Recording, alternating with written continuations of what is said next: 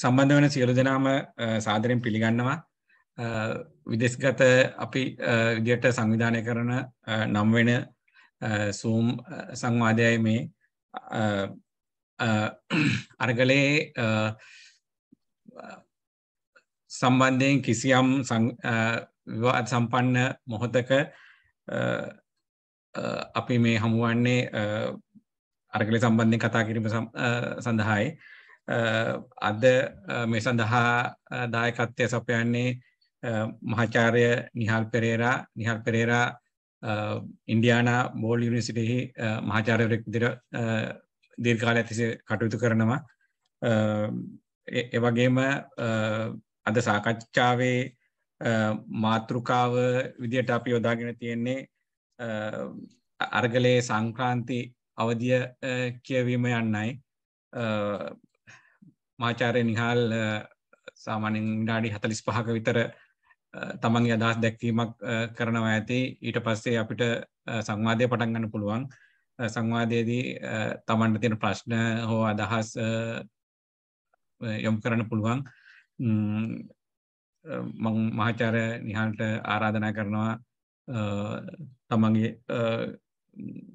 මැදිහත් කරන විදිහට කරුණා කරලා තමන්ගේ මයික් මියුට් කරලා සංවාද සඳහා සහභාගී වෙන්න කියලා මම ඉල්ලා සිටිනවා. බොහොම ස්තුතියි සජිත් මේ සහ සීලම දෙනාට මට ආරාධනය කිරීම ගැන.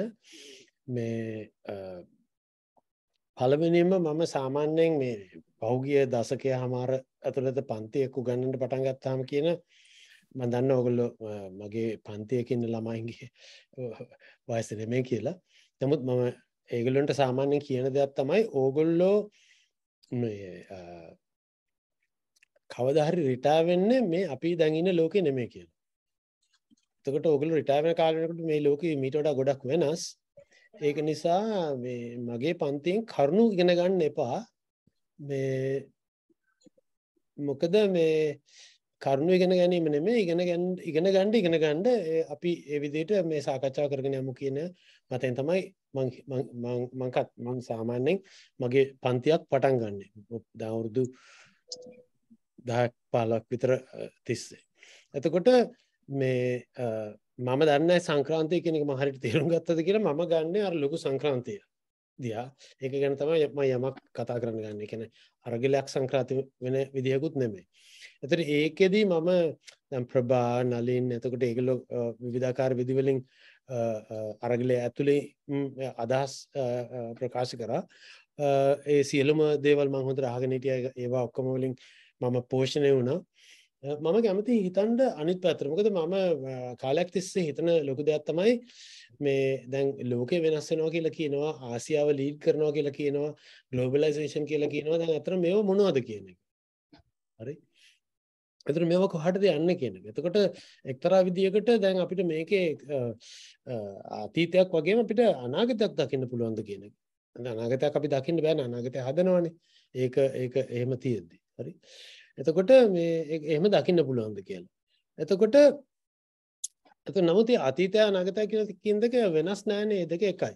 මම විද්‍යාත්මක විදියට ගන්නෙ නෑ අතීතය දන්නව නම් අපිට අනාගතය දැනගන්න පුළුවන් වගේ බොහොම රේඛීය එකට එක සම්බන්ධකමක්. එහෙම නොගත්තට ඒවා එහෙම සම්බන්ධයි. එතකොට දැන් ෆර්නන් බ්‍රඩෙල් කියන්නේ යුරෝපයේ හිටපු ඉතාම විශිෂ්ට ගන්න ඉතිහාසඥයෙක් කියනවා ඉවෙන්ට්ස් සිදුවීම් කියලා කියන්නේ ඩස්ට්. ඒ කියන්නේ නිකන් මේ දූවිල්ලක් වගේ. අපිට ඒකෙන් තේරුමක් ගන්න බැරි නම් ඓතිහාසික වශයෙන්. එතකොට ඒක ගැන ලොකු විවාද තියෙනවා. එතකොට සබෝල්ටන් ස්ටඩීස් කියලා සම්පූර්ණ කුලකයකුත් හැදෙනවා ඒකේ ඇතිවෙච්ච එක විවාදයකදී. එතකොට මේ විවාද වලට අයිති වෙච්ච ගොඩක් අය ඉන්නවා. ඒකට යන්නේ නැහැ. එතකොට එයා කියන්නේ අපිට ඉතිහාසයේ රිදම්ස් මොකක් හරි තියෙන රිදම්ස් conjuncture කියලා කියන්නේ conjuncture කියලා කියන්නේ මාක්සිස්ට් ලැන්ග්වේජ් එකේම කියනවා යම් මොහොතක් හැදෙන හැටි කියලා. conjuncture කියලා කියන්නේ ඒ මොහොත වෙනස් වෙන ආකාරය. මේක ඉහළටද යන්නේ පහළටද යන්නේ. දැන් ආර්ථිකය ඉහළ යනවද පහළ යනවද? ඒ වගේ ඒ යන දිශානතිය. එතකොට long durace ඒ කියන්නේ දීර්ඝ කාලින ස්ට්‍රක්චර්ස්. මොකද අපි ව්‍යුහවාදීන් හිතනවා ස්ට්‍රක්චර්ස් තියෙනවා කියලා.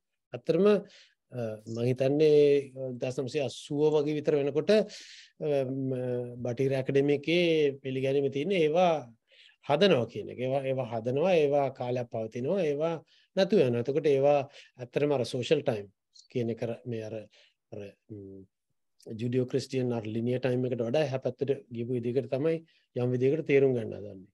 එතකොට මට තියෙන ප්‍රශ්නේ තමයි ලොකුම ප්‍රශ්නේ තමයි මේ මොන යුගයේද මේ ඉවර වෙන්නේ? මොන යුගයේද මේ ඉවර වෙන්නේ? හරිද? එතකොට එතකොට දැන් අපිට එක්තරා විදිහකට මම කෙලින්ම එන්නේ නැහැ මේ අරගලයට අපිට අහන්න පුළුවන් ඒක. ඒතර ඒකේ මම කොටස් දෙකකින් මේක ඉදිරිපත් කරනවා. එකක් තමයි මම මේකට ඉන්ෆ්ලුවන්ස් වෙන්නේ වලස්තයින්ගෙන්. එයාගේ එකක් නෙමෙයි මම තනිකරම කියන්නේ. මේ කොහොමද කියන්නේ ලෝක ධනපති ක්‍රමයක් තියෙනවා කියලා මම විශ්වාස කරනවා. ඒ කියන්නේ ඒක එයා දෙන ආගියුමන්ට් එක කන්වින්සින්. ධනපති ක්‍රමය කියලා කියන එක රටවල තියෙන කන්නේ නෙමෙයි කියන එක. එතකොට මේ ධනපති ක්‍රමය හැදිලා තියෙන්නේ තනි ලෝක ආර්ථිකයකින් සහ බහු දේශපාලනික යුනිට්ස් වලින් කියන එක. එතකොට ඒ ඔක්කොම වලින් මිස් වෙන්නේ අතරම බටහිර කන්ස්ට්‍රක්ෂන් වල මේ කල්චර් එක. ඒකට මම යන්නේ අද. එතකොට දැන් මම හිතන්නේ ඒක වැදගත් වුණා මම හිතන්නේ අර මේ ඉස්සලා කතාවල් වලදී මේ අරගලය ගැන කතා කරනකොට මම හිතන්නේ ඒ ස්කේල් එකට එනකොට ඒක වැදගත් වෙනවා. ඒක ගන්නෙ කොහොමද කියන එක වෙනම කතා කරමු. එතකොට අපිට තියෙන ප්‍රශ්නේ තමයි මේ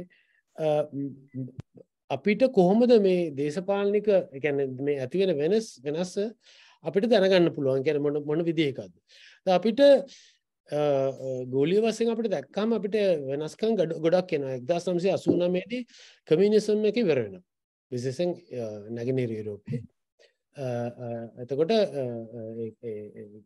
කමියුනිසම් එක ඉවර වෙනවා එතකොට 1991 දී සෝවියට් දේශය කියන එකත් ඉවර වෙනවා එතකොට 1991 වෙනකොට පර්ෂියන් ගල්ෆ් වෝර් එකක් එනවා. ඒ කියන්නේ සදාම් හුසේන් හිතනවා දැන් මට ගහන්න පුළුවන් කියලා. එතකොට එහෙම යුද්ධයක් යනවා. එතකොට එක්තරා විදිහකට 89 91 විතර එනකොට ලොකු වෙනස්කම් වගේක් වෙනවා. හරි. එතකොට තව වෙනවා ඔකියුපයි බැංකොක් ඔකියුපයි වෝල් ස්ට්‍රීට් අරන්.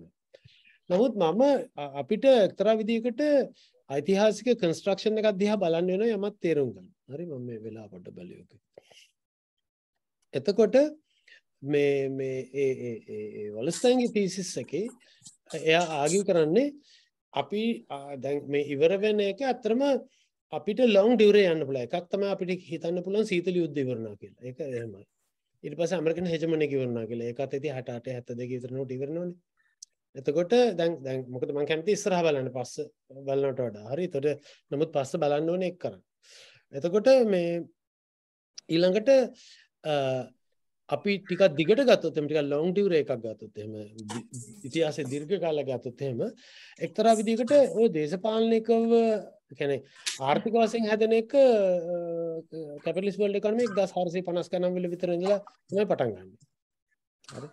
එතකොට නමුත් ওই දේශපාලනික ව්‍යුහන් හැදෙන එක පේන්න තියෙන විදිහට ප්‍රංශ විප්ලවයත් එක්ක තමයි ඒක හැදෙන්නේ. ඒකට මේ බොහෝ දෙනෙක් කතා කරන භාෂාව තමයි ලිබරල් පොලිටිකල් ස්ට්‍රක්චර් එකක් කියන එක. ඒ ලිබරල් පොලිටිකල් ස්ට්‍රක්චර් එකක් ඒතර 1789 කියන්නේ කොහෙදන්නේ? ඒක දල වශයෙන්නේ. එතකොට ඒක 1989 වෙනකන් තිබුණාද? ඒතර ඒ තිබිලා ඉවර වුණාද? ඉවර වුණා නම් දැන් මොකද තියෙන්නේ කියලා වගේ ප්‍රශ්නයක් තියෙනවා. එතකොට ඒක අර කන්ටෙක්ස්ට් එක ගන්න මේ ධනපති ලෝක ක්‍රමය කියන එක ඒක යුරෝපීය ධනපති ලෝක ක්‍රමය. ඊට අමතරව මේ ඇමරිකන් එක්සත් ජනපදයේ හෙජමොනික 1940 හරි කී හරි ඉඳලා 68 72 විතර ගන්න තිබුණා කියලා අදහසකුත් තියෙනවා. එතකොට සීතල යුද්ධය තියෙනවා 89ක් විතර එනකම්. හරි. එතකොට අපි එහෙම පදනමකින් ගත්තොත් එහෙම මෙතනදී මම සරලව කියන්න මම මේ ලොකු මේ කොටේෂන් අරමෙම දෙන්නේ නැතුව.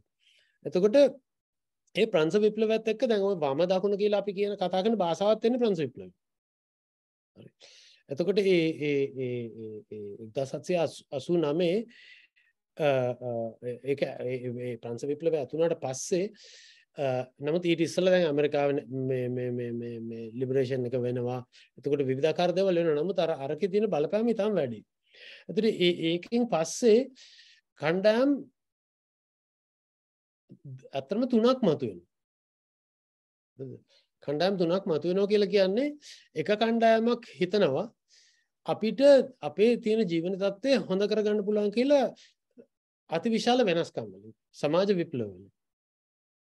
දැන් ඒක එක්තරා විදිහකට සෙටල් වෙන්න පටන් ගන්නවා කාල් මාක්ස් එයාගේ තීසිස් එක කතා කරන 1848 සහ ඊට පස්සේ ඒත් එක්කම. එතකොට නමුත් එතකොට එක කට්ටියක් කියනවා දැන් අපිට මෙහෙම කරන්න පුළුවන් කියලා. ඉතින් ඒක එක්තරා පීක් එකකට යනවා 1917 ඊට පස්සේ 1989 විතර වෙනකොට ඒක එහෙම එකක් කරන්න පුළුවන්ද කියලා 68 විශේෂයෙන්ම ප්‍රශ්න වෙනවා. එතකොට එහෙම ප්‍රශ්නයක් මතු කරන එහෙම දේශපාලන ලයින් එකක් කට්ටියක් ගන්නකොට තව කට්ටියක් කෙලින්ම කියනවා අයියෝ ඒක නම් කරන්න එපා කියලා. අපිට මේ තියෙන විදිහ හොඳයි මේ විදිහට ඉන්න පුළුවන් කියන එක. හරි. එතකොට ඒක ඒ ස්ථාවරය ගන්නට සාමාන්‍යයෙන් අපි පාවිච්චි කරන භාෂාව තමයි කන්සර්වේටිව් කියන්නේ. කන්සර්වේටිව්ස් අරගෙන රැඩිකල් කියලා කියන්න පුළුවන්. ඒ කන්සර්වේටිව්ස්ලා කට්ටියක් ඉන්නවා. ඒ කන්සර්වේටිව්ස්ලා උත්සාහ කරනවා දැන් මේක වෙනසක් නොකර තියාගන්න. එතකොට ඕක අතරමැද්දට එනවා. ඕක බැලන්ස් කරන්න මේ තව ගෲප් එකක්. දැන් ඔය බ්‍රිටිෂ් ලේබර් පාර්ටි එකේ ඒ වගේ ඒවා එහෙම ඇවිල්ලා ඒක බැලන්ස් කරගෙන යනවා. දැන් මේ ස්ට්‍රක්චර් එක මේ ව්‍යුහය මම ඊටම කිටියෙන් කියන්නේ. මොකද මම ලංකාව ගැන පොඩ්ඩක් කතා කරන්න ඕනේ. මේ ව්‍යුහය එක්තරා විදිහකට ස්ථාපිත වෙන්නේ මේ ඒ කියන්නේ ලෝක ධනපති ක්‍රමයක් ගැන කතා කරනකොට ලෝක විප්ලව ගැන බෑ කතා කරන්නේ. රටරටවල විප්ලව වලින් ඒක කරන්න පුළුවන්ද කියන එක ප්‍රශ්නයක්නේ. එතකොට 1848 විප්ලවය කියන්නේ යුරෝපයේ පුරාම මේ රාජ්‍යයන් ස්ථාපිත වෙන එක ජර්මනිය ආරෙමේ. එතකොට ඒකත් එක්ක එක්තරා විදිහකට ඒක ස්ටැබිලයිස් වෙනවා. දැන් වෙස්ට්ෆේලියා ඇග්‍රීමන්ට් එක එහෙම තියෙන 1600 ගණන් වල. ඒ වුණාට මම හිතන්නේ මේ ජාතික රාජ්‍ය ගොඩක් හරියට ස්ටේබල් වෙනවා ඒ වෙලාවේ. එතකොට ඊට පස්සේ 1917ට පස්සේ දැන් 17ට ඉස්සෙල්ලා මට මතක නැහැ පොයින්ට්ස් 14 මම හිතන්නේ මේ කවුද වුඩ්‍රෝ විල්සන් ඉදිරිපත් කරන්නේ. වුඩ්‍රෝ විල්සන් කියනවනේ දැන් හැම රටක්ම හැම ප්‍රජාවක්ම නිදහස් වෙන්න ඕනේ හැම ප්‍රජාවක්ම සංවර්ධනය වෙන්න ඕනේ කියලා ඒ පොයින්ට්ස් ගන්න ඉදිරිපත් කරපුවාම ඒත් එක්කම සෝවියට් විප්ලව රුසියන් විප්ලව වෙනවා ඒක සෝවියට් දේශය හදනවා. එතකොට ඒගොල්ලොත්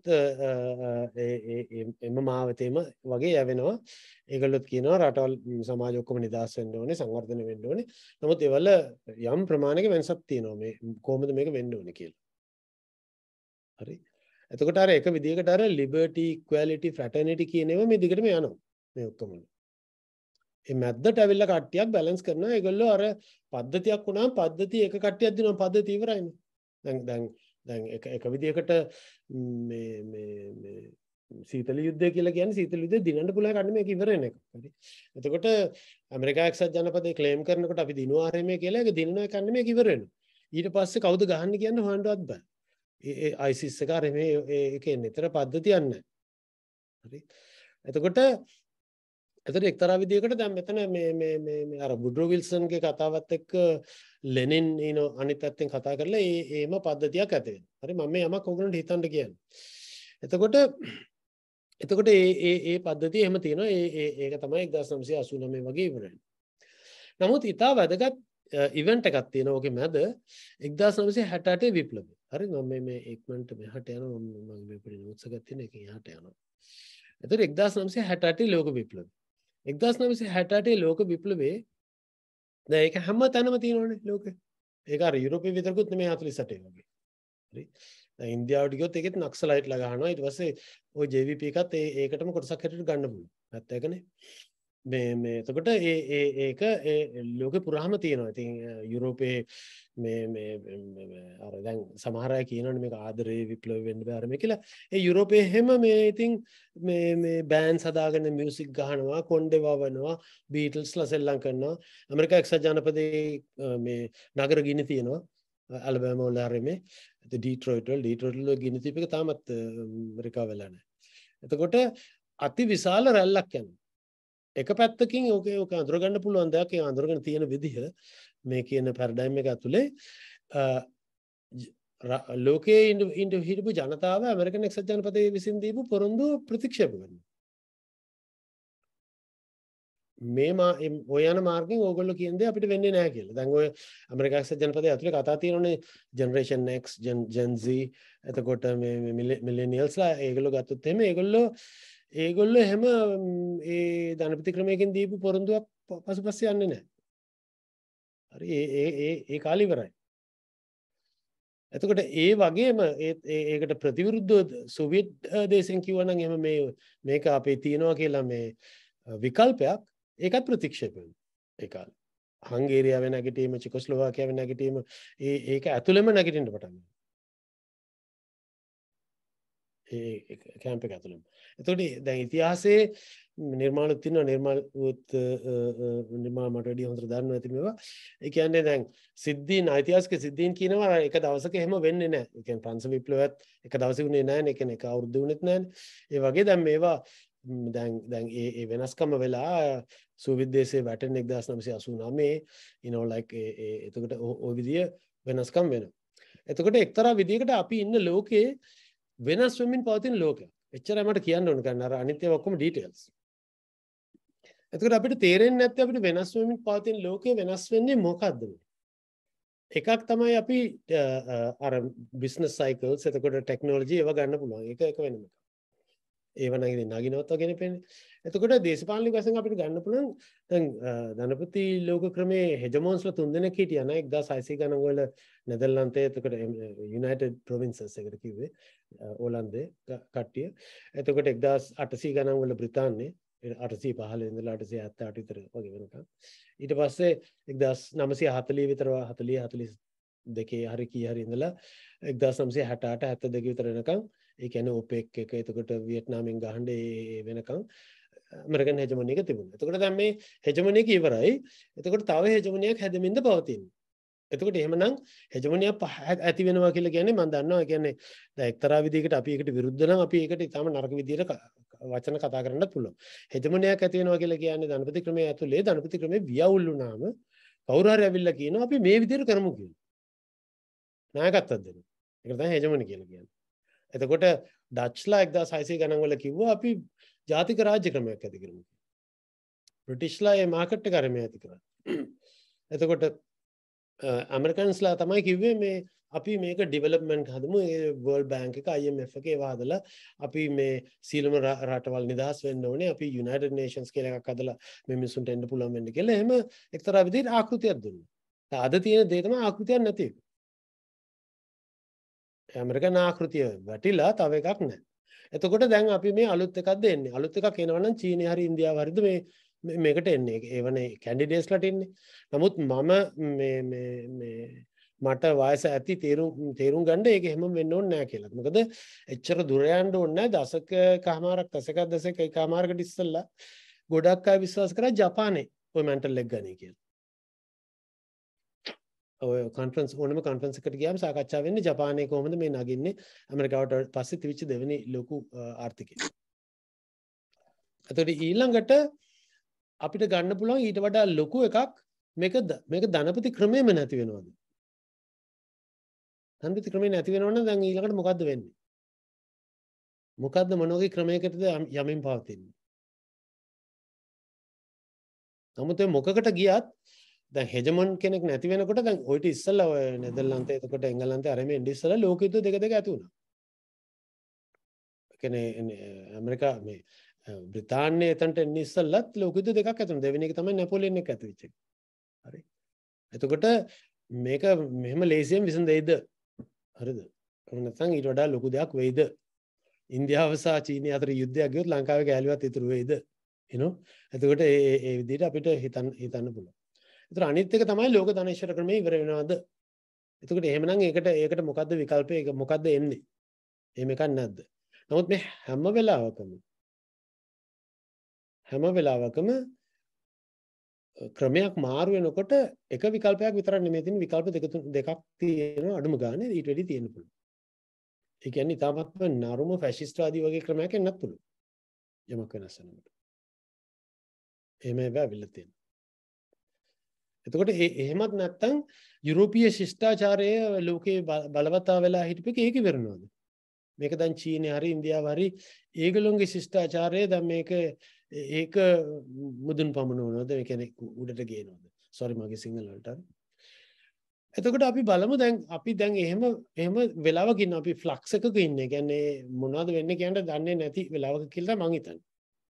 මම ඒක ගැන මේ ට්‍රාන්ස්ෆෝමිං ඒෂියන් සිටිස් කියලා අර මේ පොත් වගේකුත් කරා. ඒ කියන්නේ මම උත්සාහ කරනවා එමත් තේරුම් ගන්න. මොකද අපි අර පස්සට හැරිලා පස්සේ පිටිපස්සේ තියෙන ස්ට්‍රක්චර්ස් වලට ඇටැක් කරන එක තේරුම් ගන්න. මං හිතන්නේ. මොකද අපිට පුළුවන් දායක වෙන්න මේ හැදෙමින් තියෙන ලෝකේ හදන්න. එතකොට මට අරගලය ඒක විදිහකට පේන්නේ ඒකේ තියෙන ගති ලක්ෂණ 68 විප්ලවයෙන් පස්සේ වෙච්ච දේවල් ගති ලක්ෂණ. 아무තු දෙයක් නැහැ. එතකොට 68ට පෙර තිබිච්ච දේශපාලනය ඒකට මේ 68ට පෙර කියන්න 89ට පෙර හරි මොකක් හරි මේ දේශපාලනය එතන වැඩ කරන්නේ නැහැ. එතන වැඩ කරේ නැහැ. වැඩ කරන්නේත් නැහැ. එතකොට අපි මේක බලමු මේ ශ්‍රී ලංකාවේ තත්ත්වයට කොහොමද මේක බලපාන්නේ කියලා. ඒක ගැළපෙනවද? මොකද යුරෝපයේ වෙන හැම දෙයක්ම ශ්‍රී ලංකාවට ගැළපෙන්න ඕනේ නැහැ. නමුත් මම ඒක සූසි කරලා බලනකොට මොකද ශ්‍රී ලංකාව සහ ගොඩාක් ලෝකෙම හදලා තින්නේ යුරෝපීය ප්‍රසාරණයනේ. ඒතර යුරෝපීය ප්‍රසාරණයෙන් හදලා තියෙන නමුත් යුරෝපය නෙමෙයි. එතන තමයි මම හිතන්නේ තියෙන වැදගත්ම වෙනස. එතකොට මේක මට පේනවා මේ ශ්‍රී ලංකාවේ දේශපාලනය නැත්නම් සිලෝණයෙන් පටන් අරගෙන ශ්‍රී ලංකාවට ආපු මේ දේශපාලනයේත් ඕක තියෙනවා. එක පැත්තකින් මම හිතන්නේ 1956 වෙනකම්ම ඩෙෆිනිට්ලි ටිකක් ප්‍රමුඛතාවයක් තිබිච්ච කට්ටිය තමයි එක්සත් ජාතික පක්ෂය. එක්සත් ජාතික පක්ෂය ඊට ඉස්සෙල්ලා ජාතික සභාව අර මේ විදාකාර විදිහට කන්සර්වේටිව්ලා හිටියා. ඒතර අපි කියනවානේ රෝයල් තෝමියන් ගිහිල්ලා එකම මේ ක්ලබ්ස් වලට සෙල්ලම් කරලා මොනවා හරි ඒ හිටපු ප්‍රභූවරු කට්ටියක් එලීට්ලා හිටියා. ඒගොල්ලන්ට ඕනේ වුණේ සිස්ටම් එක වෙනස් කරන්න. ඒ යටත් පිස සිස්ටම් එකක් වෙන්න පුළුවන්. මේ ඔපෝගේ මම හිතන්නේ මේක ඇරිලා මේ මයික් එක ඕන් වෙලා. එතකොට ඒගොල්ලන්ට ඕනේ වුණේ නැහැ වෙනස් කරන්න. එතකොට එතන තියෙනවා කන්සර්වේටිව් ලයින් එකක්. හරි. එතකොට ඒගොල්ලෝ කන්සර්වේටිව්. ඒගොල්ලෝ කියනවා මේ වැවිලි කර්මාන්තය වතු කර්මාන්තය මේ අපි තියාගමු. මේකේ ප්‍රශ්නයක් නැහැ. මේක මේ කරන්න ඕනේ නැහැ. එතකොට ඒගොල්ලෝ ඉන්නවා 1930 ගණන් වල හරි 20 ගණන් වල හරි ඉඳලා ඒගොල්ලන්ට බලයක් තියෙනවා අඩුම ගානේ 1956 වෙනකම්. ඊට පස්සෙත් බලයක් තියෙනවා. නමුත් ලොකු බලයක් තියෙනවා. ඕකට ඉන්න ප්‍රධාන විරුද්ධ පක්ෂය තමයි ලංකා සමාජ පක්ෂ. සූරිමල් ව්‍යාපාරයෙන් පටන් අරගෙන 33 පටන් අරගෙන ඒගොල්ලෝ තනිකරම බල කරනවා මේ කාර්මිකරණය කරන්න ඕනේ කියලා. සමාජවාදී වෙන්න ඕනේ කාර්මිකරණය කරන්න ඕනේ. ඒගොල්ලෝගේ මූලික මේ අරමුණු දෙක මේ සිලෝණය බ්‍රිතාන්‍යයෙන් නිදහස් කර ගන්න ඕනේ. ඒක සමාජවාදී කරන්න ඕනේ කියලා ඒගොල්ලෝ එහෙම සටනක් කරනවා. එතකොට ඒකේ මේ මං හිතන්නේ එතකොට ඒගොල්ලෝගේ ව්‍යාපාරය මම දකින්නේ ඉතාමත්ම ප්‍රබල විදියට. මොකද මේක මේ ඉතිහාසයේ ගොඩක් වෙලාට කියන්නේ මේ ලංකාවට නිදහස් සටනක් තිබුණේ නැහැ. මම මේවා ගොඩක් අහලා තියෙනවා. ලොකු නිදහස් සටනක් තිබුණා මේ මිනිස්සු හිරෙත් ගියා. හිරෙත් දැම්මා. එතකොට ඒ නිදහස් සටනට පස්සේ බ්‍රිතාන්‍යයට පුළුවන් වුණා ඒ නිදහස දෙන්න ඒගොල්ලෝගේ යාළුවන්ට බලය මාරු කරන්න. මේ එන්.එම්. එඩ්මන්ඩ් සමරක්කොඩි ඒගොල්ලෝ හිරේ ගියානේ. හිරේ දැම්මනේ ඊට පස්සේ පැනලා ඉන්දියාවට ගියා. අර මේ කරා. මේකෙදී එතකොට මෙතන පද්ධතියක් තියෙනවනේ. මම හිතන්නේ මේ පද්ධතියට ඇබ්සෝබ් වීම නිසා තමයි සමාජ පක්ෂෙත් පොඩක් හරි අඩු වෙන්නේ මේ ඒගොල්ලෝගේ මේ අර විප්ලව කර යුතුද ඒ වගේ අයිඩියාස්. නමුත් ඒගොල්ලෝ ඉතාමත්ම ප්‍රබලයි. ප්‍රබලයි කියලා කියන්නේ ඒගොල්ලෝ දැන් ශ්‍රී ලංකා නිදහස් පක්ෂයක මැද්දට එන.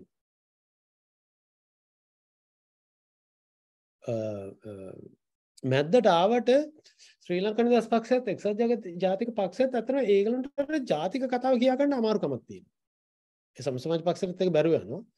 නමුත් ජාතික කතාව කියා ගන්න බැරුව යනවා කියලා කියන්නේ මම මේ සමාජ අවකාශයේ පැත්තෙන් ගත්තාම ඇත්තටම මේ ශ්‍රී ලංකාව කියන කියන්නේ සිලෝනේ කියන ජාතිය හදන්නේ ලංකා සමාජ පක්ෂ. කොහොමද හදනවා කියලා මම කියන්නේ. මේක මගේ මේ පළවෙනි පොතේ මම කරනකොට මට අහුවෙච්ච දෙයක්. එතකොට කොහොමද කරනවා කියලා කියන්නේ. දැන් සාමාන්‍යයෙන් දැන් ටෙනිස් කෝට් එකක් තියෙනවනේ ටෙනිස් කෝට් එකේ ටෙනිස් ප්ලේයර්ස්ලා ඉන්නෝනේ. එහෙම තමයි ටෙනිස් කෝට් එක කියලා කියන්නේ. ඒක ටෙනිස් කෝට් එක නිකන් තිබුණොත් ඒක නිකන් කොන්ක්‍රීට් තැනක් විතරයි. එතකොට දැන් ඕනම තැනක පන්සලක් තියෙනවනම් පන්සලේ වඳින අය ඉන්න ඕනේ. හරිද? එතකොට මේ රිචුවල්ස් වලින් තමයි ඒක වෙන්නේ. එතකොට දැන් මෙතන මේගොල්ලෝ ගිහිල්ලා දැන් මම පෙන්නලා තියෙනවා සිලෝනේ කියන එක හදන්නේ අත්‍තරම බ්‍රිටිෂ්ලා. ඒක ඉතිහාසයේ අහඹුවක්.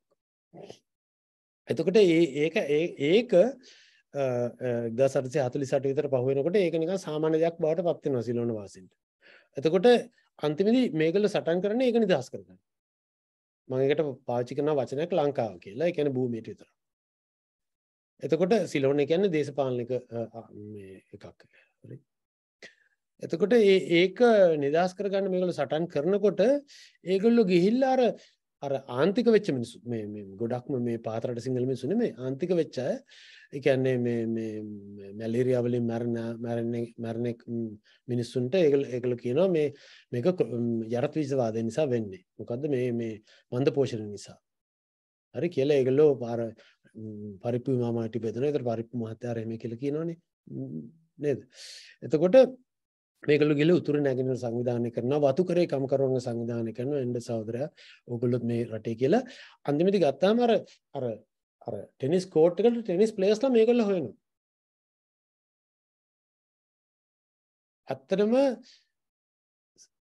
සිලෝනේ නිදහස් වෙච්ච දවසේ ඉඳලා ඒගොල්ලෝ බෙදනවා. ওই පක්ෂ ඔක්කොම ಜಾති එක්තරා විදිහක ಜಾතින්ට සපෝට් කරපු පක්ෂ. ඒ කියන්නේ ඒ අන්තිමේදී LTT එක JVP එක ඒ ඔක්කොටම එනකොට ඒගොල්ලෝ කාටවත් බෑ අල්ලන්න මේ රට. ජාතිකය කියන එක. ඒ කියන්නේ පළවෙනිම මම හිතන්නේ පළවෙනිම පනත තමයි මේ පුරවැසි පනත. ඒ වතුකරේ කම්කරුවන්ගේ මේ පුරවැසිකම අවශ්‍ය කරන එක. ඊට පස්සේ බණ්ඩාරනායක කියනවා සිංහල පමණයි අරමේ කියන. නමුත් මේවා ඔක්කොම තියෙද්දි අපේ දේශපාලන න්‍යාය පත්‍රයේ ප්‍රධානතම අංගය කියන්නේ ප්‍රධානතම දේ ඒ කියන්නේ මොකක්ද ඒකට කියන්නේ මේ determining factor එක වෙන්නේ ආර්ථිකයට සම්බන්ධ හේතු. ඒ කියන්නේ දැන් ඩඩ්ලි සේනනායක බජට් එකක් ඉදිරිපත් කරොත් එහෙම එතකොට ඒකට විවාද කරන ප්‍රධාන පුද්ගලයා වෙන්නේ එන්නේ මිනිස්සු යනවා ගැලරි පිරෙන්න මිනිස්සු යනවා බලන්න. එතකොට එයා කතා කරන්නේ මේක දුප්පත් මිනිසුන්ට කොහොමද බලපාන්නේ කම්කරුවන්ට කොහොමද බලපාන්නේ මේ විදිහට. එතකොට මේ න්‍යාය පත්‍රය අතරම දැන් ශ්‍රී ලංකා නිදහස් පක්ෂයේ සිංහල පමණයි කියලා කිව්වට මේ න්‍යාය පත්‍රයේ මේ ජාතික න්‍යාය පත්‍රය වෙනස් වෙන්නේ නැහැ 1977 වෙනකම්. ජාතික න්‍යාය පත්‍රයේ ප්‍රමුඛ දේ තමයි මේ රටේ මිනිස්සුන්ට රටේ මේ පීඩිත පන්තියට මොකේට හරි පීඩිත පන්තියට නෙමෙයි සාමාන්‍ය ජනතාවට මේවා බලපාන්නේ කෙසේද කියන්නේ. ඒ සිංහල අයට දෙමළ අයට නෙමෙයි. එතකොට ඕක මැදේ ශ්‍රී ලංකා නිදහස් පක්ෂයේ ඉන්නවා ඒගොල්ලෝගේ සභාගී ආණ්ඩු තියෙනවා අපිට කතා කරත හැකි ලංකා සමාජ පක්ෂයේ වැඩිම වැඩ කරන්නේ ශ්‍රී ලංකා නිදහස් පක්ෂයත් එක්ක අන්තිමේදී ඒගොල්ලෝ ගේනවා ඊටාමත්ම ඉහළම අවස්ථාවකට ආදායම සීමා කරනවා වියදම සීමා කරනවා ආම වැටුපක් කරනවා එතකොට මේ people's committees හදනවා ජනතා කොමිටි කම්කරු කොමිටි වලින් මේ රට පාලනය වෙන්න ඕනේ කියලා ඒවා ඇත්තටම ක්‍රියාවටත් දානවා යම් ප්‍රමාණයකට හරිද එතකොට දාලා එක්තරා විදියකට මේ ඒ කියන්නේ මම දකින්න විදිහට ඒගොල්ලන්ට කරන්න බැරි යන්නේ ඒ කම්කරු කොමිටි ජනතා කොමිටි ආපු වලට බලය දෙන එක විතරයි. නමුත් ඒගොල්ලෝ කරන ලොකු ඩැමේජ් එකේ ප්‍රතිඵලයක් හැටියට එක්සත් ජාතික පක්ෂයේ ඊළඟට එන ආණ්ඩුව සම්පූර්ණයෙන් අනිත් පැත්තට හැරිලා ඊටාම තද පාරක් දෙන්න පටන් ගන්නවා. එතකොට මම දකිනවා අර ස්ට්‍රක්චර් එක අර කියපු ව්‍යුහය කැඩෙනවා කියලා. ඒකේ න්‍යාය පත්‍රෙත් වෙනස් වෙනවා. ඊට පස්සේ ජාතිය තමයි ප්‍රශ්නේ වෙන්නේ. කොහොමද මේක කැඩෙන්නේ? මේක කැඩෙන්නේ පළවෙනිම ඒ කම්කරු පන්ති එක්ක වැඩ කරපු ඒ සමාජවාදී කියන්නේ රැඩිකල් මාවතක් ගත්ත. ඒ කියන්නේ රැඩිකල් වෙනස් වීම වලින් තමයි අපිට අනාගතයක් තියෙන්නේ. අපිට හොඳ සමාජයක් ඇති කරගත හැකි කියන පක්ෂයට ආසන බිඳුවක් හම්බෙනවා. ඒකත් එක්ක මිටු කමියුනිස්ට් පක්ෂයට ආසන බිඳුවක්. ඊට පස්සේ ඒකේ පදනම තිබ්ච කම්කරු පන්තිය සම්පූර්ණ ඉවර වෙනවා. 1980 ස්ට්‍රයික් එකකින්. මම දකින්නේ ඊට පස්සේ තියෙන්නේ රෙසිඩියුස් කියන. ඒ ව්‍යාපාරය ඉවරයි. ඒ අතරතුරේම එක්සත් ජාතික පක්ෂය කියන්නේ කන්සර්වටිව් එකත් ඉවර වෙනවා. ඒගොල්ලෝ කන්සර්වටිව් නෑ ඊට පස්සේ. ඒගොල්ලෝ රැඩිකලි ගිහිල්ලා ඉඩම් අරගෙන මේ ෆොරින් ඉන්වෙස්ට්මන්ට්ස් වලට දානවා, වලට ඉඩ දෙනවා. දැන් අපි බ්‍රිතාන්‍ය දිහා බලන්නේ, අපි ඇමරිකා එක්සත් ජනපදයේ දිහා බලන ඊට පස්සේ අපි සිංගප්පූරුවක් කරනවා කියලා ඒගොල්ලෝ එකපාරම රැඩිකල් වෙනවා. ඩඩ්ලි සෙන්නාගේ UNP එක නෙමෙයි.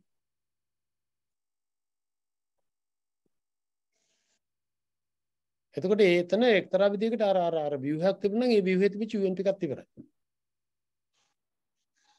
JR මේකේ හැම එකෙම ටිකක් මැද්දෙන් ඉන්නවා. එතකොට මේ දෙක ඉවර නම් ශ්‍රී ලංකා නිදහස් පක්ෂයට පැවැත්මකුත් නැහැ. හරි. ඒකේ පැවැත්මක් තියෙන වෙන විදිහකට. ඒ කියන්නේ ජාතික විදිහකට අර මේ යනවනේ. JR නේ මේ සිංහල මිනිස්සුනේ ෆයිට් කරන්නේ යාපනේ. එතකොට සම්පූර්ණයෙන් මේ ව්‍යුහය තිබිච්ච ව්‍යුහය ඉවර වෙනවා. තිබිච්ච ව්‍යුහය ඉවරනට ඒ දේශපාලන පක්ෂ ඉවර වෙන්නේ පස්සේ. සමාජ පක්ෂ කමියුනිස්ට් පක්ෂ නම් ඒ වෙලාවම වගේ ඉවර වෙනවා. මේ ඒ කියන්නේ වමේ ව්‍යාපාරය ඉවර වෙනවා මම කියන්නේ. එතකොට ඊට පස්සේ එක්සත් ජාතික පක්ෂ ඉවර වෙන්නේ අත්‍තරම අන්තිමේදී රනිල්ට බිඳුවක් හම්බෙලා ඒ වෙනකන් ටිකක් මොකක්ද කියන්නේ බකල ගගත් මොකක් හරි විදියකට යනවා ගිහිල්ලා ඒක ඉවර වෙනවා. ශ්‍රී ලංකා නිදහස් පක්ෂය කියන එකත් ඔය කොහොම හරි තිබිලා අන්තිමේදී මේ පවුලක් තීරණය කරපුවම දැන් මේක අපේ පවුල කියලා. එතකොට ඒ පක්ෂෙත් ඉවර වෙනවා. එතකොට මම මේ ඕනට වඩා විස්තර කරන්න යන්නේ නැතුව පොඩි වෙලාවක් තියන්න නිසා එතකොට අපි ඉන්නේ සම්පූර්ණ වෙනස් වෙන පරිසරයක.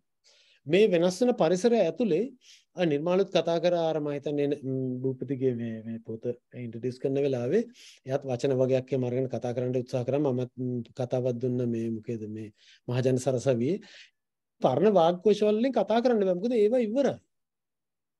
ඒවා ඇත්තටම ඉවරයි. ඉතින් මේ කොහෙටද යන්නේ? මේක ගැන අපි කතා කරන්නේ කොහොමද? දැන් ඒක තමයි උදාහරණයකට ගත්තොත් එහෙම දැන් හර්තාලයක් කියලා කිව්වා. දැන් ඒ ස්ට්‍රයික් එකක් කියලා කියනවා. දැන් මට මේකෙදිත් කතා කරනකොට කොහෙද මේ මහජන සරසවියේදී කතා කරනකොට කට්ටිය ඇවිල්ලා අපි ස්ට්‍රයික් කරනවා අර මේ කරනවා කියලා. ස්ට්‍රයික් කියලා කියනවා මම දන්නේ මම දැකලා තියෙන ස්ට්‍රයික් නම් ස්ට්‍රයික් එකක් කරපුවම ජනරල් ස්ට්‍රයික් එකක් මුළු ලංකාවෙම හිටිනවා. ඉතින් එහෙම නැතුව කරපුවාම මහා ලොකු මේ ඇටැක් එකක් එන්න පුළුවන්. අනිත් එක එක්තරා විදිහකට අර හිටපු කම්කරපන්තියක් නැහැ. මොකද දැන් මේ පවුලක් කියලා කියනකොට ඒගොල්ලෝ අතරම අන්තිමේදී කරන්නේ මම දකින්න එක චෞර පන්තියක්. ඒක ක්ලාස් එකක්. ක්ලෙප්ටොක්‍රැටික් ක්ලාස් එකක්. එතකොට ඒ ක්ලාස් එක අර ධනපතීන් වගේ ආයෝජනය කරලා මේ කම්කරුවන්ට කියලා වැඩ අරගෙන කම්කරුවන් සූරායන කාලා ඒකෙන් ඒ අතිරික්තෙන් ජීවත් වෙන්නේ නැහැ. මොකද ඒ අතිරික්තෙන් ජීවත් වෙනවා නම් එතකොට තමයි කම්කරුවන්ට බලය තියෙන්නේ. කාල් මාක්ස් කතා කරපු විදිහට දැන් මගේ වැඩ කිරීමේ හැකියාව මගෙන් නම් ඔයා යපෙන්නේ. මගේ වැඩ කිරීමේ හැකියාව මම නොකිරීම බවට පත් කරාන් පස්සේ ඔයාට පවතින්න බැරි වෙනවා. දැන් එහෙම එකක් වෙන්නේ නැහැ. ඔය 77න් පස්සේ ඔය දාපු ජොබ් වලට දාපු මිනිස්සුත් දාලා තියෙන ජොබ් වලට ක්‍රියාවල් වලට නෙමෙයි. එතකොට ආණ්ඩුව ආයතන කිව්වොත් එහම අපි අද ඉඳලා නිවාඩු දෙනවා කියලා ඒකත් ප්‍රශ්නයක් නෙමෙයි. මම හිතන්නේ මේක තේරුම් ගන්න ඕනේ. මම කියන්නේ මේ ඔක්කොම නරක වෙලා කියලා කියන එක නෙමෙයි. මේකට මොකද්ද වේගෙන යන්නේ කියන එක. එතකොට අතර අනිත් එක තමයි දැන් හර්තාලය කියලා කියන්නේ ඉතින් ආණ්ඩුවක් අස්සුනානේ. අනිත් අතට දැන් මම දන්නේ කියන්නේ දැන් ඒ වෙලාවේ දැන් 53 වගේ ඒක දැන් ඒකට විවේචන තියෙනවා. එතන එහාට යන්න තිබුණා කියලා. ඒගොල්ලන්ට ඕනුනේ ආණ්ඩුව වට්ටන්න. ඉතින් ආණ්ඩුව ඒගොල්ලෝ වට්ටුවා. හරිද? එතකොට මේ දැන් මිනිස්සු ගිහිල්ලා ජනාධිපති මන්දිරෙත් අල්ලගන්නවා. අර්ලිගහ මන්දිරෙත් අල්ලගන්නවා. නමුත් පරිවර්තන සෑහෙන්න වෙලා තියෙනවා. මම හිතන්නේ මේ විශේෂම ප්‍රබාහම ඒක ලස්සන්ට මේ තේරුම් කරලා දුන්නා. පරිවර්තන වෙලා තිබුණාට ඒ ආයතන තල්ලගත්තට පස්සේ ඊටත් වඩා කරන්න දෙයක් තියෙනවා. එතනට කොහොමද යන්නේ? එතනට කොහොමද එකතු වෙන්නේ? මොකක්ද තියෙන දේශපාලනේ? මම කියන්නේ ඒ කියන්නේ ඇඟිලි දික් කරන්න පුළුවන්. නමුත් ඊට වඩා දැන් කාටර කියන්න තිබුණා හරි දැන් අපි ජනාධිපති මන්දිරය අල්ලගෙන ඉන්නේ ස්විමින් පූල් එකේ ස්විම් කරන්න. නමුත් අපිට පුළුවන් මේ එක කාමර වෙන් කරන්න එකක් ජාත්‍යන්තර සම්බන්ධතා තියන්නේ තිබිය යුත්තේ කෙසේද කියලා අපි සාකච්ඡා කරමු. අනිත් එකේ අපි කතා කරමු නගර සංවර්ධනය කරන්නේ කෙසේද කියලා. ඒ කියන්නේ මම දන්නේ එකක් ඉඳ කියන්නේ. එතකොට එහෙමම කරමු කියලා මොකක් හරි කාටර කියන්නේ මෙතන මොකුත් තිබුණේ නැහැ.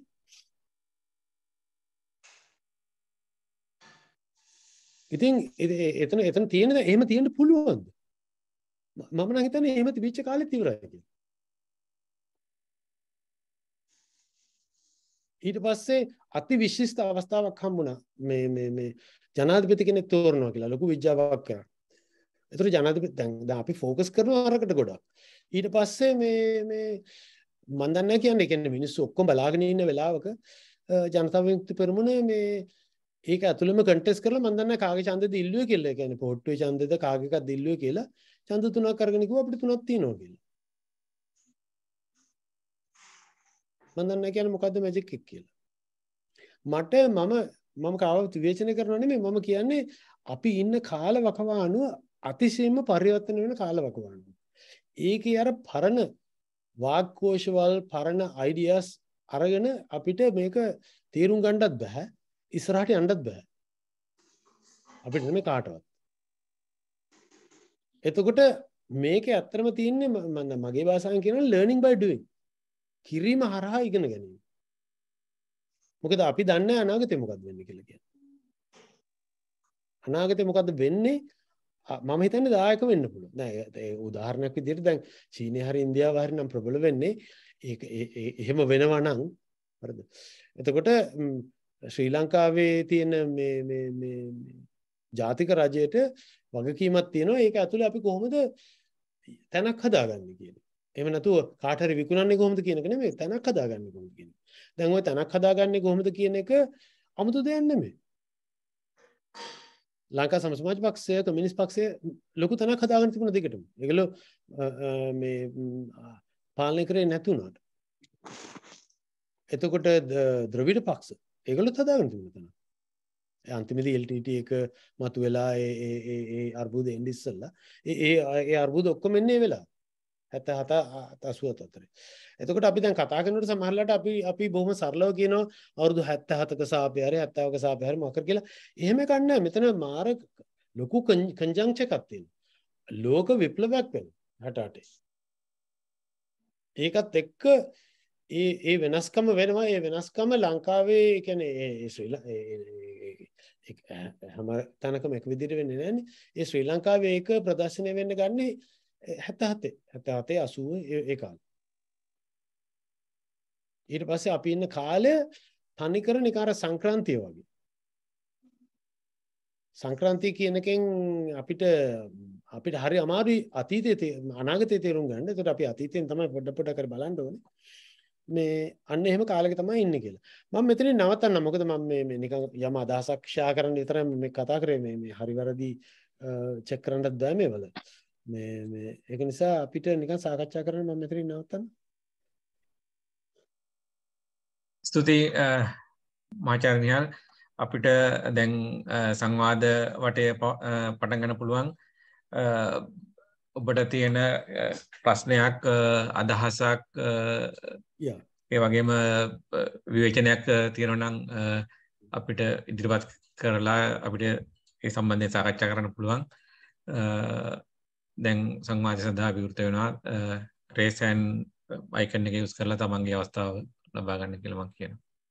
මම මේක හිතමින් ඉන්න මාතෘකාවක්. ඒක නිසා ඕගොල්ලන්ගේ අදහසක් තියෙනවනම් මගිට කිෂා කරන්න ඒකත් කරන්න.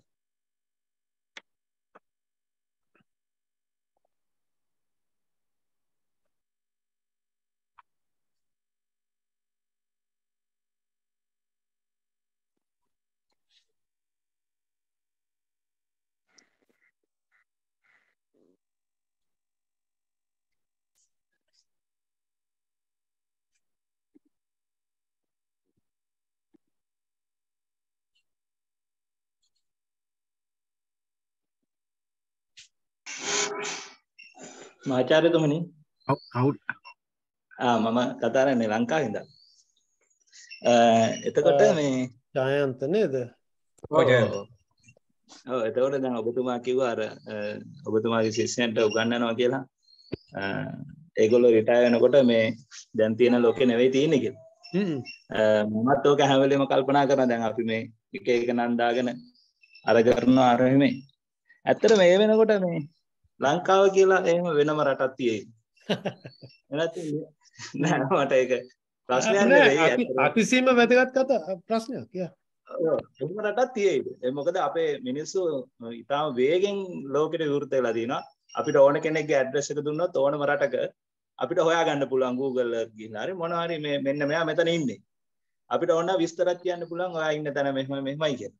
ඉතින් ඒ තරම් විවෘත වෙච්ච ලෝකෙක මේ රටවල් හරි ගෝත්‍ර ආගම් ඒ වගේ ඒවා තියෙයිද කියන ප්‍රශ්නේ සහ ඒ ලෝකේ මේ දේශපාලනේ කොයි වගේ කෙරෙයිද කියන එක ඔබතුමාගේ තියෙන නිකන් පෙර දැක්මක්.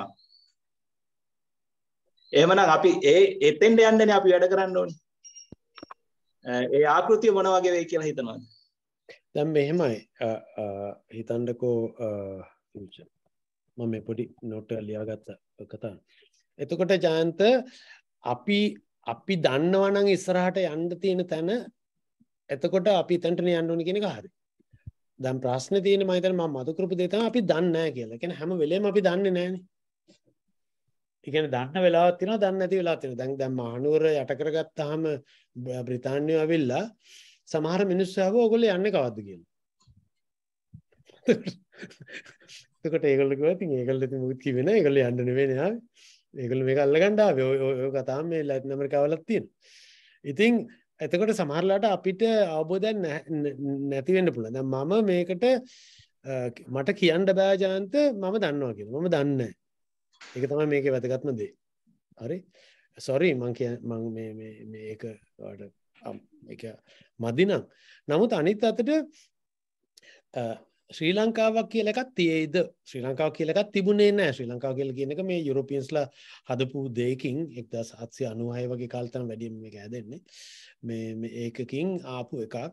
ඒකට අපි ලොකු අතීතයක් දීලා තිනවා. ඉතින් ඒක කොයි විදිහෙන් වෙනස් වේද කියලා කියන්න අමාරුයි. ශ්‍රී ලංකාව කියලා එකක් තිබිය යුතුද? ඒකත් මම හිතන වැදගත් ප්‍රශ්නයක් අපිට හිතන්න. හරි. ශ්‍රී ලංකාව කියලා එකක් තිබිය යුතුද? එතකොට අනිත් අතට ගත්තාම ආගම් අරමේ ඔක්කොම නැති වෙනවා මේ ඒක මං හිතන්නේ ඒක මං හිතන්නේ වෙනවා කියලා. මොකද මේ මමත් හැදෙනකොට දැන් යුරෝපීය ප්‍රසාරණය 1400 ගණන් වල පටන් ගත්තා නම් දැන් අවුරුදු 500කට තැහැපැත්ත ගිහිල්ලානේ. නමුත් යුරෝපීයෝ දීපු නූතනවාදය සම්පූර්ණ ලෝකෙට ගියේ නෑනේ. දැන් ඕක ලස්සනට පේන්න පටන් ගන්න දැන් අපි වුණත් දැන් කුඩා කාලේ අපි ඉස්කෝලේ යනකොට අපි මොඩර්නයිස් වෙනවා කොහොම හරි ඉතින් බටහිර අධ්‍යයන ක්‍රමයකට සෙට් වෙලා ඉතින් අපි මේ මොඩල්ස් ඔක්කොම දකිනවා බටහිර විදිහට ඒ ඔක්කොම කරනවා. නමුත් අන්තිමේදී අපි එනකොට මෙහෙ තියෙනවා මේ මූවිස් තියෙනවා මේ සමහරට මේ ඉන්න කට්ටිය බලලා ඇති මේ ස්ටාර් ට්‍රෙක් ස්ටාර් වෝර්ස් සොමකීකී මූවිස් තියෙනවනේ. දැන් එක විදිහකට දැන් ඇමරිකාවේ අධ්‍යයනය කරලා එහෙම සමහරලාට එනකොට ඩුබායි වල එහෙම නවත්තපුවම පේනවා ලෝගෝ ඇඳපු මිනිස්සු ඉන්නවා හරියට ඩීප් ස්පේස් 9 වගේ. හරිද? ඒ කියන්නේ ඒක වෙනස් වෙන්නේ නැහැ. ඉන්දියාවට ගිහිල්ලා බැලුවොත් එහෙම ඒගොල්ලෝ තාම වන්දනා නමස්කාර කරනවා මේ ශිවලිංග වලට ඒ වලට වන්දනා නමස්කාර කරනවා. ඉතින් ඒවා අපිට අපහාසාත්මකව හරි ඒවා නිකන් පරණ කාලට අයිති ඒවා කියලා හරි අපිට අයින් කරන්න පුළුවන්. නමුත් හැම මිනිස්සුන්ට තියෙන ලෝක දක්මක් කියලා එකක්. ඒ ලෝක දක්මේ තමයි ඒගොල්ලෝ ජීවත් වෙන්නේ. ඒගොල්ලෝ ආවේ කොහෙන්ද යන්නේ කොහෙන්ද අරෙදි මේද කියලා කියන්නේ. දැන් ඒකට සම්පූර්ණයෙන් ওই බටහිර ලෝක දක්මට යට වෙලා නැහැ. දැන් ওই නූතනවාදය කියලා කියන ඒකනේ. ඒකට සම්පූර්ණයෙන් යට වෙලා නැහැ. නමුත් අනිත් අතට යට වෙලා නැත්තේත් නෑ. හැමෝම නූතනයි. හැමෝම මොඩර්න්. නමුත් ඒගොල්ලෝ ඔක්කොම මොඩර්න් වෙලා තින්නේ ඒගොල්ලෝගේ විදියට. ඒගොල්ලෝගේ දෙවියෝ තියාගන්න කට්ටියක් ඉන්නවා. ඒගොල්ලෝගේ දෙවියෝ අතරලා තව දෙවියෙක් පාවිච්චි කරන කට්ටිය මේ සෙට් වෙන කට්ටියකුත් ඉන්නවා. ඒ වගේම මේ ඇමරිකා එක්සත් ජනපදයේ මේ ඉන්න දෙවියෝ අයින් කරලා වෙන දෙවිය කෙනෙක් අදහන කට්ටියක් තියෙනවා. ඒතර මං හිතන්නේ මේ ඩයිවර්සිටි කියලා කියන එක සහ වෙනස්කම කියලා කියන එක නැති වෙයි කියලා. ඒක මං හිතන්නේ තවදුරටත් වැඩි වෙන්න පුළුවන් සමහර විට ඒක වෙනස් වෙන එකක් නැහැ. අනිත් අතට අහනකොට දැන් මම හිතනවා හරිද ඔයත් එක්ක කතා කරමින්. අනිත් අතට අහනකොට දැන් ඊළඟට වෙන්නේ මොකද්ද කියලා එක විදිහකට අපි අහන්නේ දැන් අපිට මෙහෙම එකක් තියෙනවා. දැන් මේ නැති වෙන එක වෙනුවට මොකද්ද එන්නේ කියලා. ඒ කියන්නේ අපිට ටිකක් එක විදිහකට අපිට හිතන්න එම වර්ගයේම එකක් එනවා නම් අපිට තේරුම් ගන්න පුළුවන්. රජයක් තිබුණා රජයක් එනවා. හරි. එහෙම නැත්නම් රජ කෙනෙක් හිටියා රජ කෙනෙක් එනවා. දැන් ප්‍රශ්නේ තියෙන්නේ මේ සියලුම දේට වඩා වෙනස් එකක්ද? දැන් වෙනස් එකක් එන්නේ අපි දැනට తాවකාලිකව හිතමු මේ වෙනස් වෙන්නේ හෙජමනිය විතරයි කියලා. ධනපති ක්‍රමේ. යුරෝපීය ධනපති ක්‍රමේ. එතකොට අර ඇමරිකා එක්සත් ජනපදයේ ඇවිල්ලා කිව්වා වගේ සියලුම රටවල් නිදහස් වෙන්න ඕනේ. දැන් මේ අධිරාජ්‍යනේ එතකොට තිබුණේ. මෙහෙම අධිරාජ්‍ය තිබිලා හරියන්නේ. හැමෝම සංවර්ධනය වෙන්න ඕන. හරි.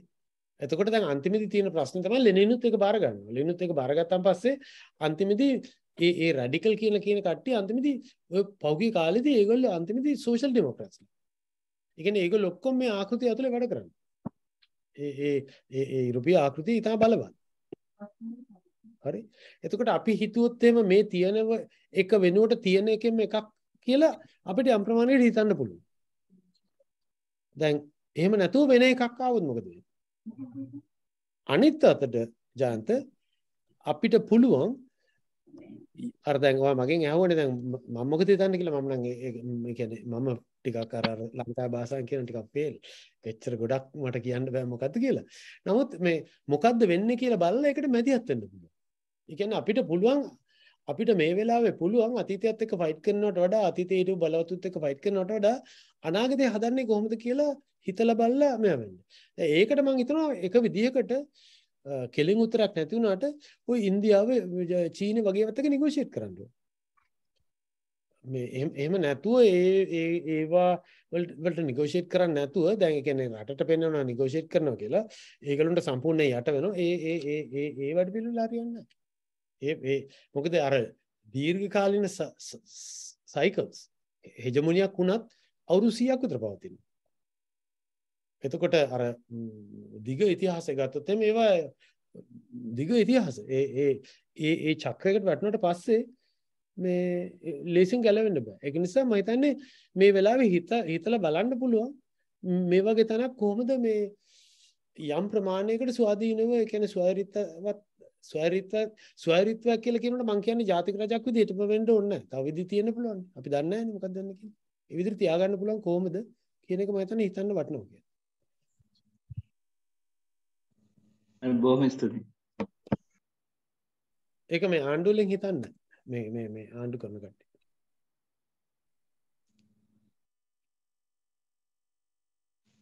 තව ප්‍රශ්න අදහස් තියෙනවා නම් ඉදිරිපත් කරන්න පුළුවන්. මම ප්‍රශ්නයක් අහන්නද? ඔව් නේ අරිවා.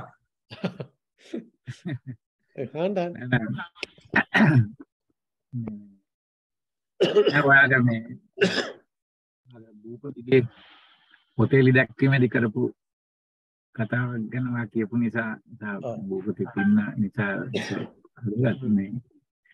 මේ ඇත්තටම අපිට දැන් පරණ වචන වලින් අපි අලුත් දේවල් තේරුම් ගන්න උත්සාහ කරනවානේ. ඇත්තටම මම හිතන්නේ ඔය වගේ කතාවේ මාතෘකාව තිබුණේ අරගලය සම්බන්ධවනේ. දැන් ඒකේ මේ මම දැක්ක ප්‍රධාන දෙයක් තමයි මේ අපි ඒක අරගලය කියලා ඒ අරගලය කියන එක දැන් අර පොඩි බ්‍රෑන්ඩ් නේම් එකක් වගේනේ පාවිච්චි කරන්නේ නේද ඒක නිකන්. right. ඉතින් මගේ ඒ අර්ථයෙන් තමයි මමත් ඒක ගන්නෙ.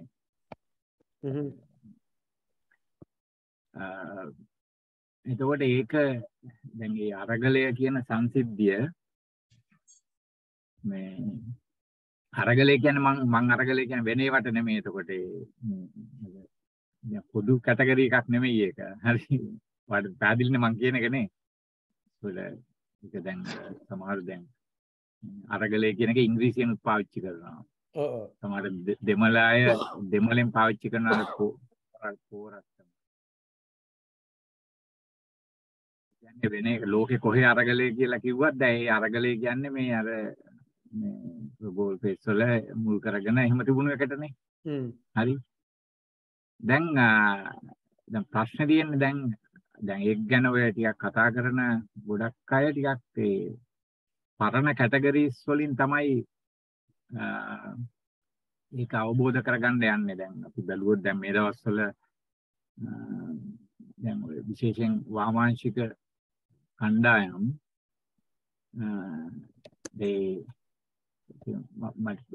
ඒගොල්ලෝ බැලුවාම කෙලින්ම අර මේ පරණ වාමාංශික දේශපාලනය තියෙනවානේ. පරණ වාමාංශික දේශපාලනයේ ඒ උපක්‍රම, ඒ භාෂාව, ඒ සාහිත්‍ය, හරි මේ මෙටාෆර්ස් ඒවා පාවිච්චි කරලා තමයි සම්පූර්ණ මේක තේරුම් ගන්න සහ දැන් මේක යම් කිසි විදිහක ඉදිරියට ගෙනියන්න මේක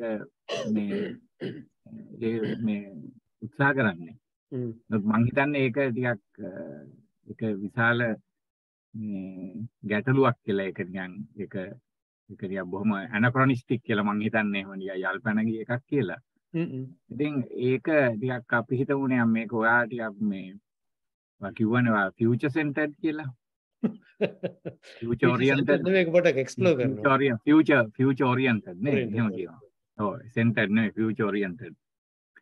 එහෙම බැලුවොත් කොහොමද අපි මේක නිකන් අපිට ඕන නේද නිකන් මේක දැන් මම සාමාන්‍යයෙන් ඔය අරගලය කියන එක පාවිච්චි කරලා දැන් මම නිකන් මේ අරගලය කියන එක නිකන් අර බ්‍රෑන්ඩ් නේම් එකකින් එහාට ගිහින් මේක නිකන් පොදු කැටගරි එකක් විදිහට කතා කරනකොට මම අරගලය කියන වචනේ පාවිච්චි කරන්නේ නැතුව මම පාවිච්චි කරනවා නිකන් මේ ජනතා නැගිටීමක් කියලා මේ people uprising කියලා එක. හරි.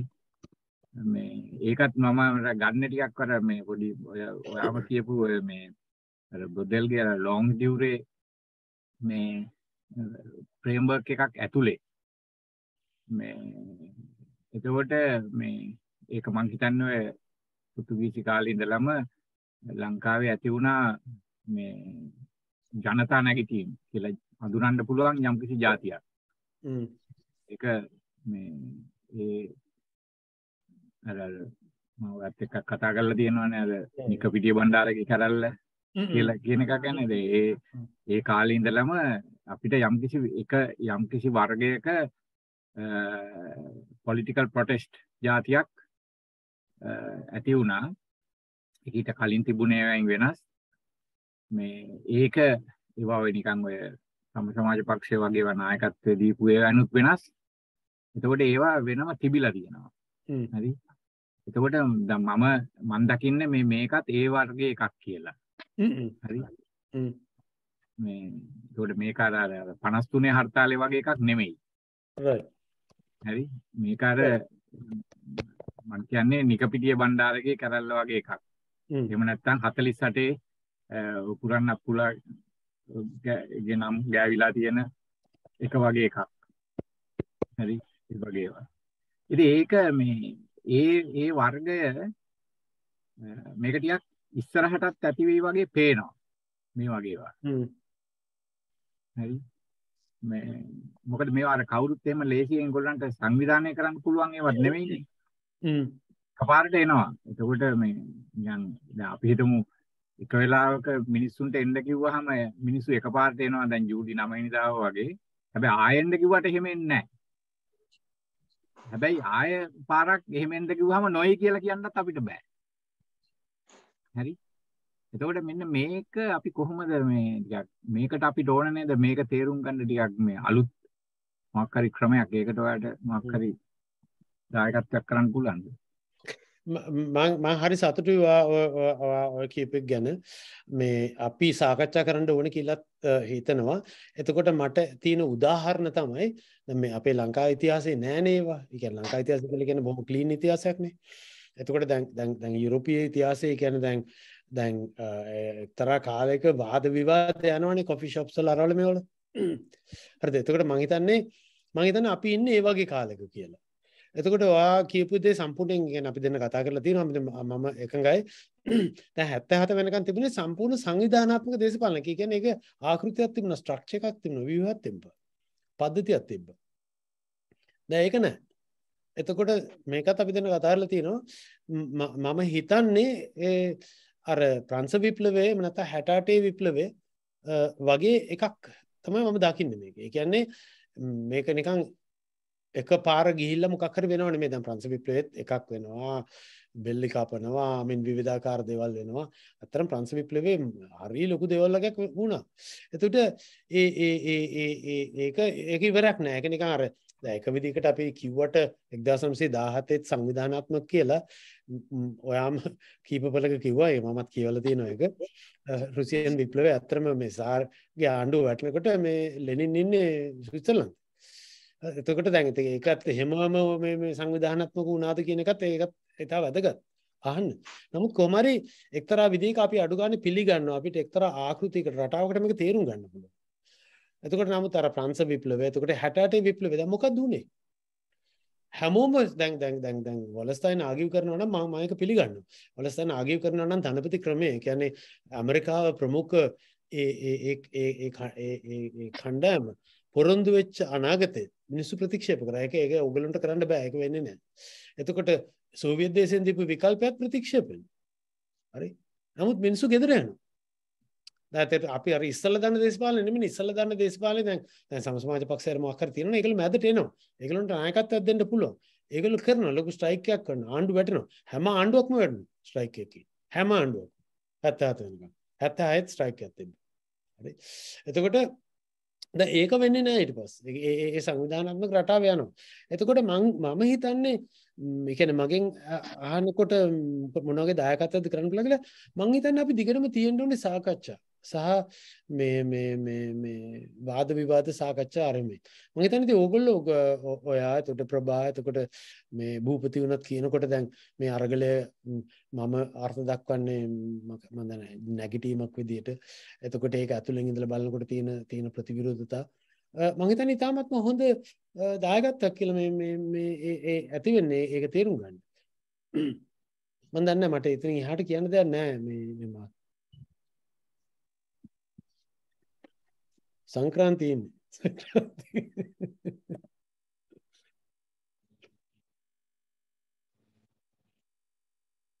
මම හිතන්නේ අපි වොච් එකේ ඉන්න ඕනේ කවුද මොකද වෙන්නේ කියලා. මම හිතන්නේ මේ කාලෙදී ඇති වෙන ඒ කියන්නේ අර මං සාමාන්‍යයෙන් වගේ people spaces වල එහෙම කියන්නේ මේ emergencies ප්‍රභා ප්‍රභා chat box එකේ share කරලා තියෙනවා මේ ලිපියක්. ඒක මම හිතන්නේ ඒක ටිකක් හොඳ අලුත් ටර්මිනොලොජි එකක් තියෙනවා. ඒක ටිකක් ඕකේ ප්‍රභාද ඔව් chat එකේ තියෙනවා. thank you ප්‍රභා. නෑ මම කතා කරන්න හිතුවේ දැන් නිර්මාල අහපු එකත් එක්ක කියපු එකත් එක්කලා දැන් අපි මම හිතන්නේ සෑහෙන කාලයක් තිස්සේ මේ සාකච්ඡාවේ මේ භාෂාව සහ රූපික නිර්මාල භූපතිගේ මේ පොත මේ ලොන්ච් කරපු දවසෙත් ඔක කිව්වා. ඊට කලින් මම හිතන්නේ පක්ෂයක කතා කරනකොට මටත් අත්දැකීම් තියෙනවා.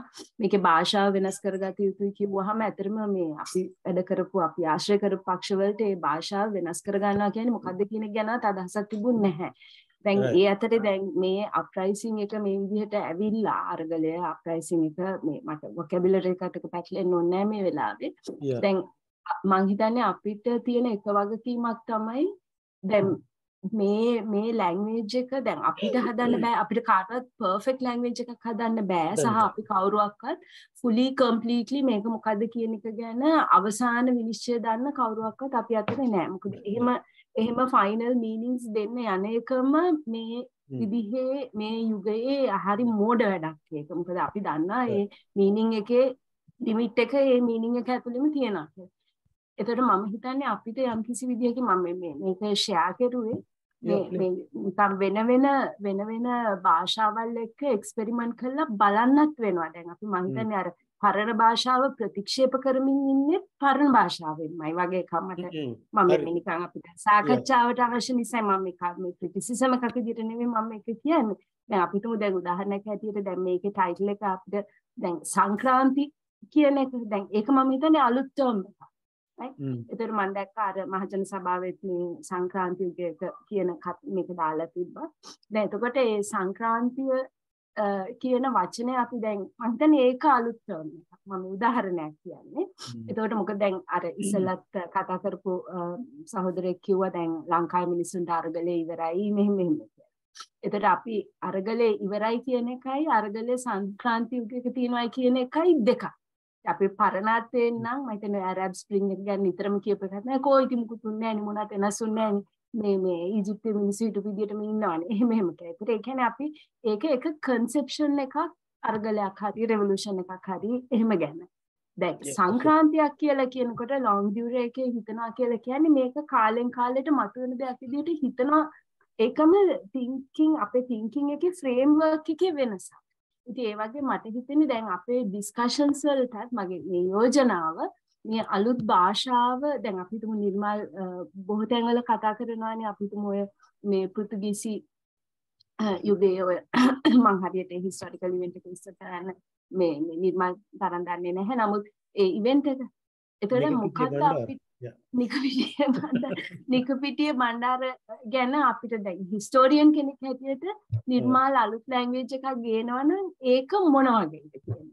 ඒකේ පාවිච්චි කරන ටර්ම්ස් මොනවාද, ෆ්‍රේම්වර්ක්ස් මොනවාද, ඒක පර්ෆෙක්ට් වෙන්නේ නැති වෙන්නේ. නිර්මාලට අර්ථකථනය කරන්න බෑ මේ අරගලේ සම්පූර්ණයෙන්ම මෙන්න මේකයි කියන එක. සහ මම නම් ටිකක් ඇග්‍රෙසිව්ලි විරුද්ධයි මේ අරගලේ එක එක ආකාරයන් වලින් නම් කරන්න යන්නේ. මොකද ඒකම හරි ප්‍රශ්නයක් මිනිස්සුන්ගේ ඉමේජිනේෂන් එක. මේක සංක්‍රාන්තියක් කියලා කියන්නේ ඊළඟ එක තියෙන්නේ මේ වෙලේ අපි ඉමේජින් කරගන්නේ මොනවද කියන එක. ඒක ක්ලෝස් දෙයක් නෙවෙයි. ඒකට ඒක ක්ලෝස් කිරීම කියන්නේම මේ කාලේ හරිම මේ කොහොමද කියන්නේ ඒක හරිම නිකන් අර අරගලේ මේ වහන විදිහේ දේශපාලනයක් විදිහට මම දකින්නේ. මම අර මේක ෂෙයා කරුවේ මේ නිකන් අපිට වෙන වෙන විදිහේ මේකේ තියෙන vocabulary ගන්න ඕනේ හරි මම කියන එක ගන්න ඕනේ හරි කියන එක නෙවෙයි. නමුත් අපිට එක්ස්පෙරිමන්ට් කරන්න වෙනවා දැන් අලුත් භාෂාවක් එක්ක. මොකද ඒකත් මම හිතන්නේ අපි කරේ නැත්නම් එහෙම දේශපාලන පක්ෂ වලින් මේක නම් කරන්න යන එකේ මම නම් ඇත්තට මම එකඟයි නිර්මාල් කියන එක දෙතෙන්දී මේ සහ මේ නිහල් කියපු එකට. ඒ කියන්නේ ඒක ලොකු රිස්ක් එකක් තියෙනවා. මොකද අර ඒ කියන්නේ දේශපාලන පක්ෂයෙන් පාන භාෂාවක් විතර නෙවෙයි පරණ ව්‍යුහ වලින් වැඩ කරන සහ ඒවා අර රිෆෝම් වෙන්නේ හරිම මම දකින විදිහට හරිම දුරාවලිගත විදිහට. ඒකට ඊට විරුද්ධ සෝෂල් මූව්මන්ට් එකත් ඒ පක්ෂ වලින් මේ නම් කරන්න යන එකේ ලොකු ප්‍රශ්නයක් මම දකිනවා. ඉතින් ඒක තමයි මට කියන්න ඕනේ. Thank you. No, thank you. I mean, it's I can අපිත් කතා කරලා තියෙනවනේ මේක ඉස්සෙල්ලා ඒ කියන්නේ ඕකේ මම හිතන්නේ සංක්‍රාන්තියේ දෙකක් තියෙනවා. ඒ කියන්නේ දෙකක් නෙමෙයි කීපයක් ඇති. එකක් තමයි අර ලොකු සංක්‍රාන්තිය. ඒ කියන්නේ මොකක් හරි ලෝකයට මෙහෙම නැත්තම් ඒ කියන්නේ මොකක් හරි ලෝකයට මොකක් හරි ආකෘතියක් තියෙනවා නම් ඒකට මොකද්ද වෙගෙන යන්නේ? ඒක දැන් ඉවර වෙලා දැන් මොකද්ද වෙන්නේ? කවුරුරි නායකත්වයක් දෙයිද මොකද්ද වෙන්නේ කියන එක. අනිත් එක ඉතින් නායකත්වයක් දෙයිද? ඒ කියන්නේ මේ තිබිච්ච විදිහට තිබිච්ච හෙජමන්ස් තවසරයක් එයිද නැත්නම් තව ඊට වඩා වෙන එකක් එයිද? මොකද අනාගතය කියන එක අපි හදනවනේ නේද? දැන් මම උගන්වන්නේ ප්ලෑනින්గ్ නේ. මම මේ ප්ලෑනින්గ్ ආයත කියන්නේ ප්ලෑනින්గ్ ඉවරයි. දැන් ඕගොල්ලෝ මොකද්ද යෝජනා කරන්නේ? අලුතෙන් ඉස්සරහට. දැන් ඕගොල්ලන්ට මාර වෙලාවක් තියෙනවා. අලුත් දෙයක් කතා කරන්න. ඉතින් දැන් මේ වෙලාව පටන් ගන්න කියන එක.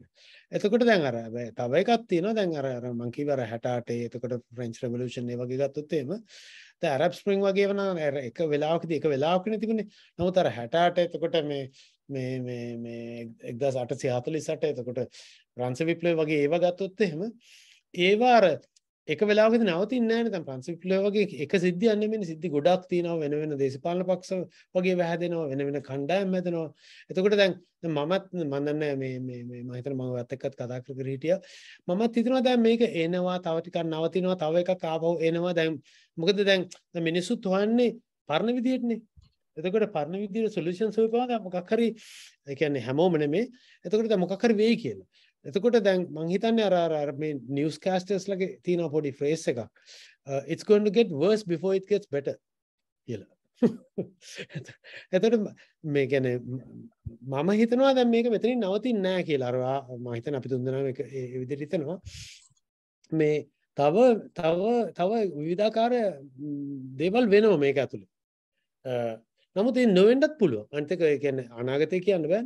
සම්පූර්ණ මේ මර්ධනකාරී පාලනයක් එන්න ඕන තරම් ඉඩ තියෙනවා. නමුත් ඒක එච්චර ප්ලොසිබල් බව පේන්නේ නැහැ. ඒකටත් සංවිධානයක් තියෙන බව පේන්නේ.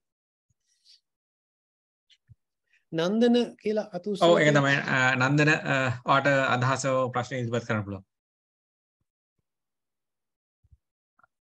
අන්මියුට් කරලා කතා කරන්න.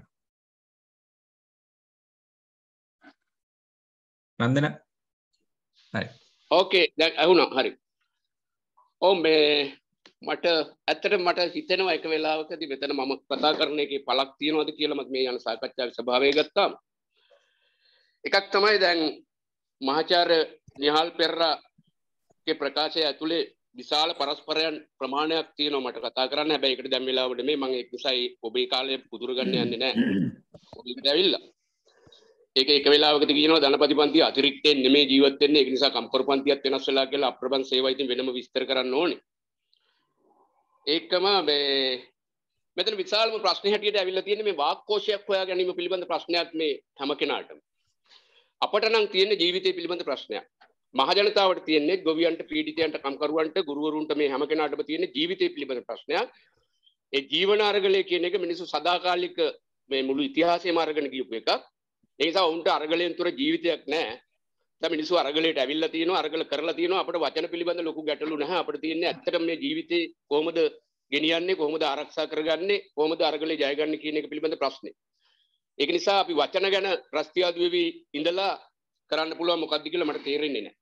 හැබැයි එක දෙයක් මම කියන්න ඕනේ.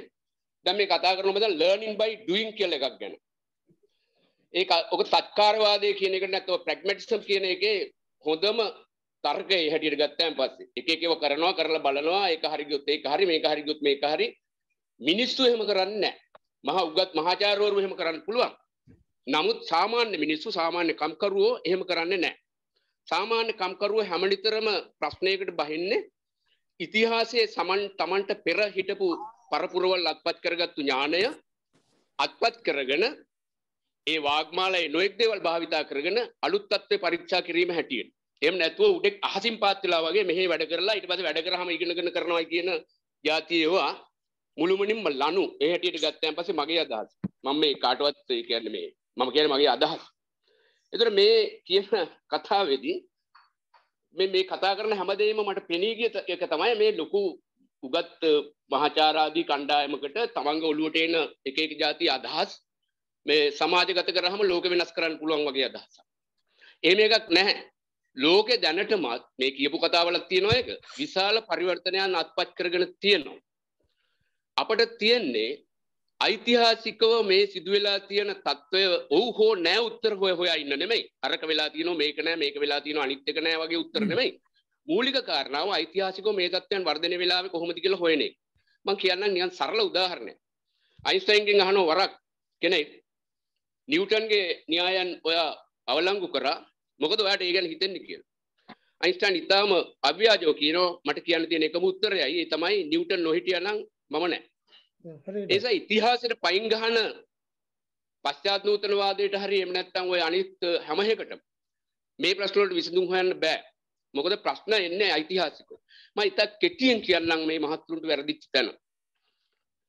එකක් තමයි දැන් මාක්ස් කියනවා නිෂ්පාදන බලවේග මිනිසා විසින් වර්ධනය කරනු ලබන නිෂ්පාදන බලවේග වලින් සමාජ ක්‍රමයන් ගොඩනගනවා ආර්ථික තත්ත්වයන් ගොඩනගනවා ඒව මත සමාජ උපරි ව්‍යුහය ගොඩනගෙනවා.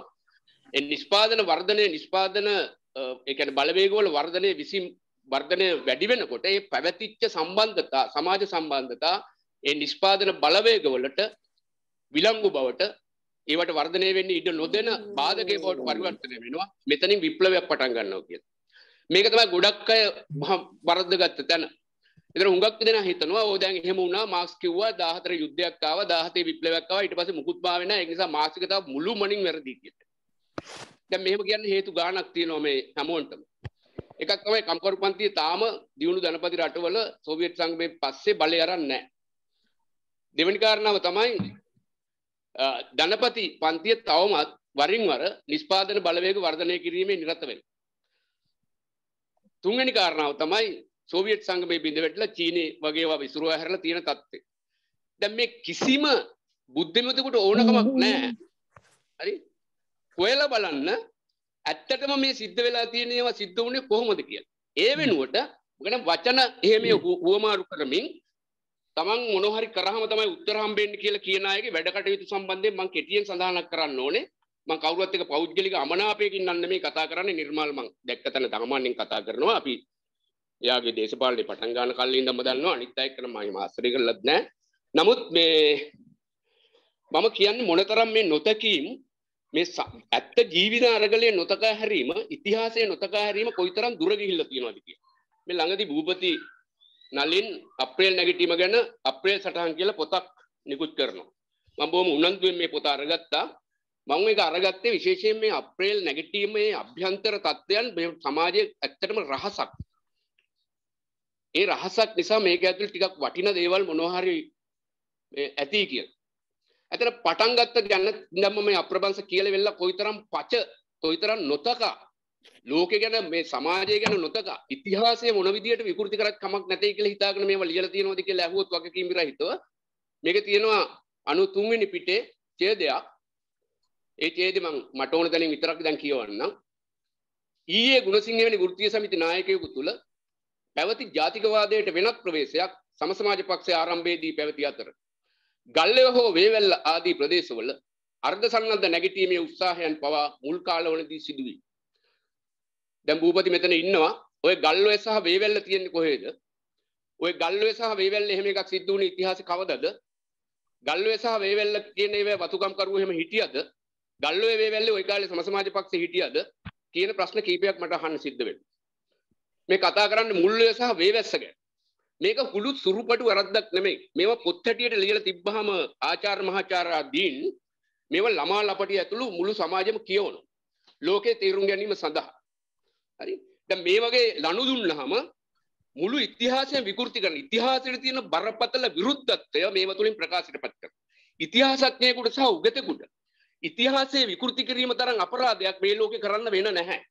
ඒ නිසා කරුණා කරලා මේට වඩා බැරෑරුම්ම ලෝකෙ දිහා බලන්න මේ මගේ උපදෙස් මන් දන්නේ ඕන වෙයි කියලා. නමුත් මම මේ කියන්නේ මේකට දාවයන් පස්සේ තමයි මට තේරුනේ මේක ඇතුලේ මේ කීප දෙනෙක් අතර මේ වචන ගැනයි ලොකු කතාවක් කියන්නේ කියලා වෙලා. කොහොමද මෙච්චරයි මට කියන්න තියෙන්නේ. මම ඕගොල්ලෝ කාලේ බලහත්කාරයෙන් ගන්න එක වැරදි. ඊට වඩා ස්තුතියි. නන්දන මේ අපි පොඩක් මේ එක විදිහකට දැන් මේ මම නේ කතා කරන්නේ අනිත් මම කැමති නෑ මේ ඒගොල්ලන්ට කරදරයක් කරන්න මේකෙදි මේ නන්දනගෙන් මම පොඩි ප්‍රශ්නයක් අහුවට කමක් නැද්ද නන්දන? අහන්න අපි විවෘතයි. නන්දන විශ්වාස කරනවද නක්ෂත්‍රය කියන්නේ මේ නක්ෂත්‍රය විශ්වාස කරනවද නිවන විශ්වාස කරනවද? ඔය දෙක මම විශ්වාස කරන්නේ ඒවා වෛශික පදනමක් නැති නිසා. හරි. එතකොට එක්තරා විදියකට අපි අපේ මුතුන් මිත්තෝ කරපු දේවල් අපි ඒ විදිහම කරන්නේ නැහැ. ඒක මම පෙන්නන්නේ. ඒක එහෙම කරන්න අවශ්‍යතාවයක් නැහැ. දැන් මේ ලස්සන කතාවක් තියෙනවා අමතසෙන් ඕක ලස්සනට කියනවා. මේ ඉතාලියන් ෆැසිස් පක්ෂ ගිහිල්ලා එකසරක් මිනිස්සෙක්ව මේ බන්ධ ගන්න ෆැසිස් පක්ෂයට ගිහිල්ලා වෙලා කතා කරනකොට දකුණු ඉතාලියේ ඒ මිනිස්සයා කිව්වලු බැඳෙන්න බෑ කියලා. මේ මුස්ලිනි පාලනය කරන කාලේ. බැඳෙන්න බෑ කියලා අපම ඇයි කියලා හවල. ඒතර එයා කිව්වලු මගේ තාත්තත් කමියුනිස්ට් මගේ සීයාත් කමියුනිස්ට් එයාගේ තාත්තත් කමියුනිස්ට් මමත් කමියුනිස්ට් කියලා කිව්වා. එතකොට එයා කිව්වලු දැන් ඕක හරියන තර්කයක්ද කියලා. එතකොට හැවිලා ඇයි එහෙම කියන්නේ කියලා. එතකොට ඒ ෆැෂිස්ට් එක්කෙනා කිව්වලු දැන් බැරිලත් ඔයාගේ තාත්තත් මිනිමරුවෙක් තාත්තගේ තාත්තත් මිනිමරුවෙක් එයාගේ තාත්තත් මිනිමරුවෙක් නේ ඔයත් මිනිමරුවෙක් වෙනවද කියලා. එමිනේ කිව්වලු එහෙනම් මම ෆැෂිස්ට් පක්ෂයට බැඳෙනවා කියලා. you know like මං කියන්නේ මං හිතන්නේ අපි ගොඩක් වෙනස් වෙනවා නන්දන කියන්නේ දැන් අපි වෙනස් වෙනවා කියලා කියන එක අදහස් කරන්නේ අපි මේ මුතුන් මිත්තන්න පාවා දීලා එහෙම කරනවට නෙමෙයි. අපි මේ තියෙන පරිසරයේ කියන්නේ දැන් අපි දැන් එක විදිහකට දැන් අපි කාල් මාක්ස් ගැන කතා කරනවා. කාල් මාක්ස් කියලා කියන්නේ යුරෝපීය කෙනෙක්නේ. ඉතින් යාගෙන් අපි යමක් ඉගෙනගෙන තියෙනවා. ඒක වරදක් නෑනේ. හරි. එතකොට දැන් නමුත් එයා කතා කරපු දේවල් දැන් ඔයා කියපු දේවල් අනික කල්පනා කරලා බලන්න කාල් මාක්ස් කතා කරේ ඔය ඔක්කොම ලිව්වේ මහ බ්‍රිතාන්‍යයේ ඉඳලා. එහෙම නැත්නම් එක්සත් රාජධානියේ ඉඳලා. එක්සත් රාජධානියේ කම්කරු පන්තිය 20%ක් ජනගහනය. හරි. කොහෙවත් හිටියේ නෑ ඒ වගේ ගාණක් ඊට පස්සේ. හරි. එතකොට ඔය සෝවියට් එක කියලා කිව්වට ඒකේ කම්කරු පන්තිය හිටියේ නෑනේ. ඒකේ අන්තිමේදී ලෙනින් කියනවනේ දැන් මට විප්ලව කරන්න බෑ මේ වෙලාවේ මං ඉන්න ඕනේ ජර්මනියේ විප්ලව වෙනකන් කියලා. හරි. ඒක වෙන්නෙත් නෑනේ. එතකොට අන්තිමේදී නැගෙනහිර යුරෝපයේ එතකොට අන්තිමේදී ගත්තාම ඔය මේ වාමාංශික නායකයෝ මම ගොඩක් වැඩ කරපු කෙනෙක්. හරි. ඒ කියන්නේ ඔයාත් එක්ක මගේ කිසි අමනාප විරුද්ධකමක් නැහැ. මේ එතකොට ඒක ගත්තොත් එimhe මේක ලොකුම ජාතික නායකයෝ අතරම. හෝ චි මින් මොකද්ද කරන්නේ රට බේර ගන්න මේ කවුද මේ මාව මොකද්ද කරන්නේ? ඒතර ඇත්තටම ඒගොල්ලෝ ඔක්කොම ඒගොල්ලෝගෙත් එක්තරා විදිහක ජාතික. ඒ කියන්නේ දැන් එක විදිහකට මාක්ස්වාදීන් හුඟක් අය කැමති නෑ ඒකට. නමුත් ඒගොල්ලෝ ඔක්කොම එහෙම මාෂල් ටිටෝ ගත්තොත්. හරි. එතකොට මං කියන්නේ අපි කමක් නෑ අපිට අලුත් දෙයක් හිතන්න පුළුවන් වෙන එක. අපි අලුත් දෙයක් හිතමු. මේක මොකද මේ පරණ ක්‍රමයකම කරන්න බැරුව ඒ සමාජය. ඒ ගැන මට යමක් කියත හැකිද? Yeah, of course. කියන්න. Okay, thanks. මම මෙතෙන්දි කිව්වා එක කතාවක් ඇල්බර්ට් අයින්ස්ටයින් කරපු ප්‍රකාශය. හරි. ඇල්බර්ට් අයින්ස්ටයින්ගේ ප්‍රකාශයෙන් කියන්නේ ඔය කියන මුතුන් මිත්තන්ගේ දේව අතෑරීම ගැන නෙමෙයි. මුතුන් මිත්තු කරපුවා නැත්තම් අපිට දැන් කරන්න බෑ කියන එක. මම මෙතෙක් කතා කරේ මිනිස්සු තමන්ගේ ජීවිත අත්දැකීම් වලින් අරගලවල අත්දැකීම් වලින් එකතු කරගත්ත ඥාණය නැතුව කිසිම දෙයක් කරන්න බෑ කියන එක. හරියට. කිසිම දෙයක් කරන්න බෑ කියන එක. ඔව්. දැන් ඒක උඩ තමයි මාක්ස්වාදය පිහිට ගන්න. මාක්ස්වාදයේ මූලික පදනම අපෝක භෞතිකවාදී. ඒක මාක්ස්ගේ හොයා ගැනීමක් නෙමෙයි හෙගල්ගේ හොයා ගැනීමක් හැමෝම දන්නවා. නමුත් ඒක අපෝකේ හෙගල්ගේ හොයා ගැනීමක් අපෝක භෞතිකවාදයේ මාක්ස්ගේ නිර්මාණයක්. දැන් ඒක උඩ අපි හැමදාම පිළිගන්න එක තමයි මේ ලෝකේ ඒකාග්‍ර ලෝකයක් හැටියට තියෙනවා සහ අනිත් හැම දෙයක් මෙහෙම තියෙනවා. ඒකේ පරස්පර විරෝධයන් අතර ගැටුමක් තියෙනවා. ඒ ගැටුමෙන් පරිවර්තනයන් හැමදාම අත් කර ගන්නවා. ඒ නිසා නිෂේධනයාගේ නිෂේධනය කියන සංසිද්ධිය හැමදාම ලෝකෙ සිද්ධ වෙනවා. දැන් මේක නොදැන නෙමෙයි මම මේ කතා කරන්නේ. හැබැයි ඒව මේ සාමාන්‍ය චින්තනය. එදිනෙදා අපි කතා බහ කරන එදිනෙදා අපි මේ කන බොනකොට නිදා ගන්නකොට රස්සාවට යනකොට කරන જાතිය චින්තනයෙන් මේ සමාජ ප්‍රපංච සමාජ ඓතිහාසික ප්‍රපංච විශ්ලේෂණය කරන එකටයි මම මේ විරුද්ධව කතා කරන්නේ.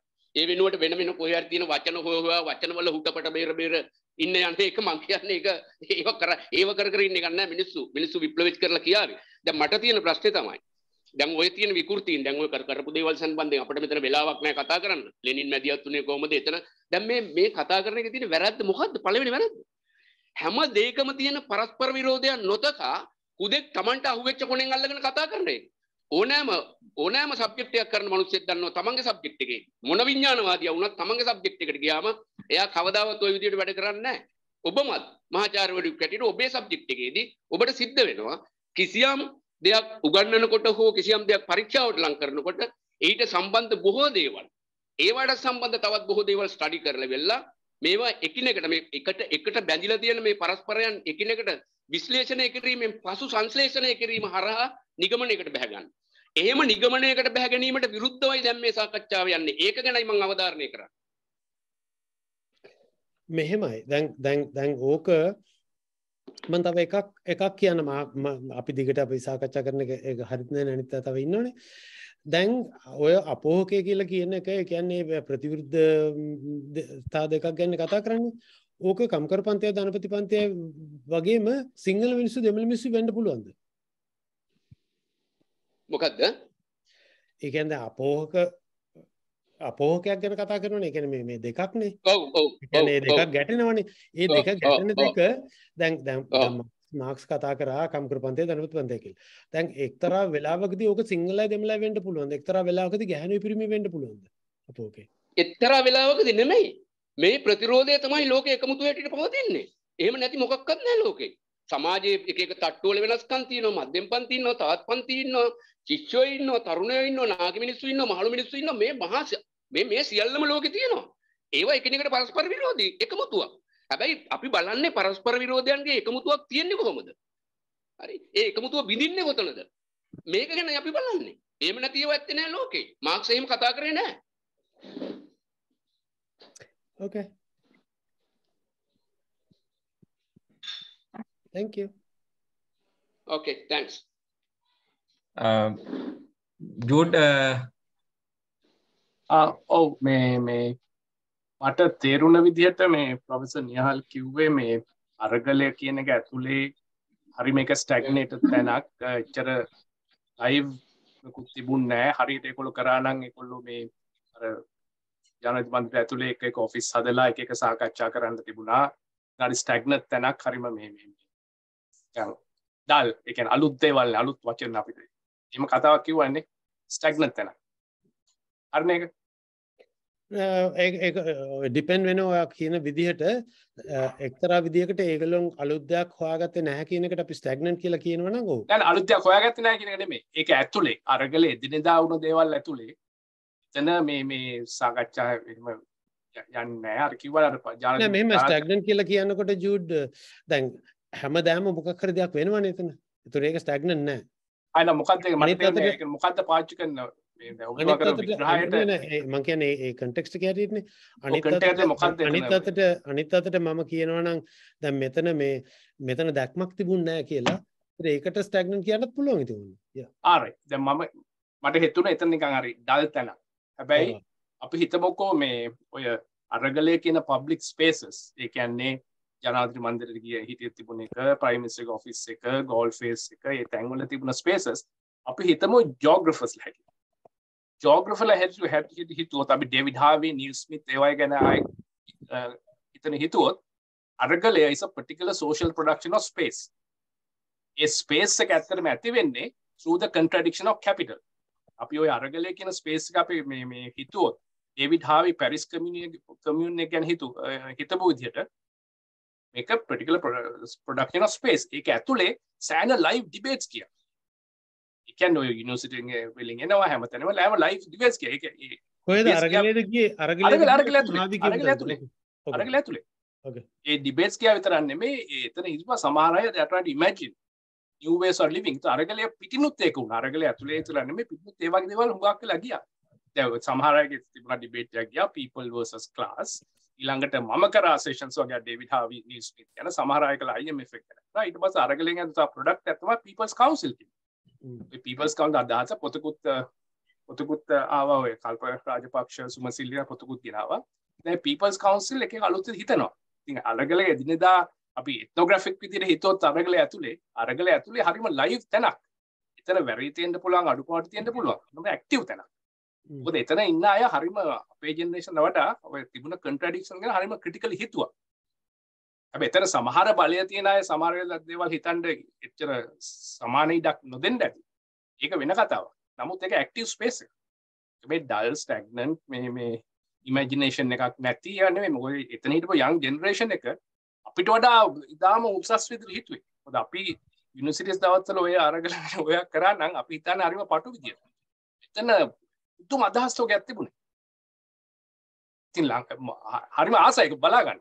දැන් ඔය ප්‍රතිගේ පොතේත් ලස්සනට පන්ති අර මම කතා කරනවානේ. ඉතින් මේ අරගලයේ ඇතුළේ තියෙන ප්‍රැක්ටිස් එකෙන් ඇතුළු දේ. ඉතින් මට අර මේ පුදුම හිතනවා ඔබතුමා මේ අරගලේ කැරක්ටරයිස් කරපු ගැන මේ කොහොමද ඒ කරේ කියලා. කොහොමද ඒක නිකන් අර කැරිකැචර් එකක් හැදුවා. ස්ට්‍රෝමන් කෙනෙක් හදලා ඒක විවේචනයක් කරනවා වගේ මට තේරුණා. එකක්. ඊළඟට තව කතාවක් ගියා මේ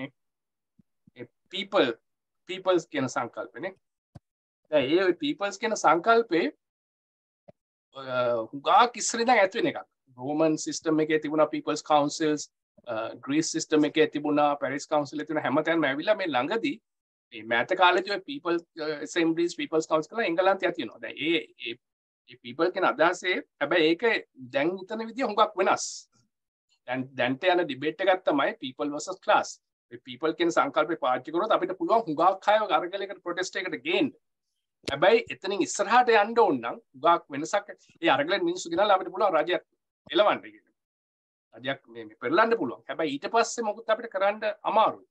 ඒ තත්ත්වෙින් දැන්ට යන ඩිබේට් එක තමයි ඔය People's Council, People's Assemblies ගැන කතා කරන අය. හුඟක් ඔය Extreme Rebellion ඒ වගේ movements ගැන ඇනලයිස් කරන අය. ඒගොල්ලෝ කියන්නේ මේ පන්තිය කියන එක මැත්තට ගේන්න ඕනේ. at the end of the day. අරගලයක් කරලා අපිට පුළුවන් රජයක් එලවන්න. හැබැයි රජයේ තියෙන මේ political economy එක නැති කරන්න නම් මේ පන්තිය කියන එක ගේන්න ඕනේ. people කියන සංකල්ප හැබැයි ඒගොල්ලෝ දකින්නේ නැහැ මේ people කියන එකයි පන්ති කියන එක ඇත්තට පරස්පර විරෝධී. ඒ දෙකම මේ ටෙන්ෂන් එකක් තියෙනවා කියලා හිතන්නේ නැහැ. ඒගොල්ලෝ කියන්නේ ඒක පුළුවන් තුර මේ සම්බන්ධ කරන්න පුළුවන් කියලා තමයි ඒගොල්ලෝ හිතන්නේ. ඉතින් මම මේ ඔය අමර සමහර නන්දන සහෝදරයා කිව්ව දේවල් සමහරවට නම් එකඟ වෙනවා. ඒකද මේ ඒක තමයි මේ කමෙන්ට් එක. මම බලන්නේ ඇයි ඒ විදිහට අරගලය කැරක්ටරයිස් කරන්නේ. මොන සාධක මතද අරගලය මේ ඒ විදිහට කැරක්ටරයිස් කරන්නේ. මම නම් දන්නේ නැහැ කියන්නේ මම එහෙම කියන්නේ දැවා ඒකට ලොකු මේකක් ඒ කියන්නේ සමහර වෙලාවල් වලට කමියුනිකේෂන් වලදී තියෙන දේ තමයි දැන් ඒ කමියුනිකේට් වෙන දේ ඒ කියන්නේ දැන් අපි අහන්නෙත් අපේ ෆ්‍රේම්වර්ක්ස් වල ඉන්නේ එතකොට දැන් ඔයා ඔය අහන ෆ්‍රේම්වර්ක් එකකින් කියනවා එතකොට ඔයාව කතා කරපු විදිහට ඔයාට ඇහිච්ච දේ සාධාරණ ඇති මම හිතන්නේ ඒකේ ප්‍රශ්නයක්වත් නැහැ මට ඒ කියන්නේ එහෙම වුණා නම් ඉතින් මේ ඒකේ හරියට නමුත් මම නම් කැරිකේචරයිස් කරේ නැහැ ඒක මම කිව්වේ එතන මේ එතන ඒ කරුණු දෙකක් එකක් තමයි ඒකේ මේ මම හිතන්නේ මම විතර නෙමෙයි මෙතන තවත් කට්ටිය යම් ප්‍රමාණයකට ඒකට එකඟතාවය පෙන්නුවා මේ ඒකේ අර 1977න් ඉස්සල්ලා වගේ යන මාවතකට යන්නේ නැහැ කියන එක. එතන මම පෙන්නුවේ ඒක. මම දන්නේ නැහැ ඔයාලට ඇහිච්ච එක මොකද්ද කියලා. එතකොට ඒ 1930 ගණන් සහ 77 වෙනකම් වගේ තිබිච්ච පොලිටිකල් ස්ට්‍රක්චර් එකක් තිබුණා. ඒක ඇතුලේ මූව්මන්ට්ස් තිබ්බා. ඒ මූව්මන්ට්ස් වෙන්නේ නැහැ මේකේ.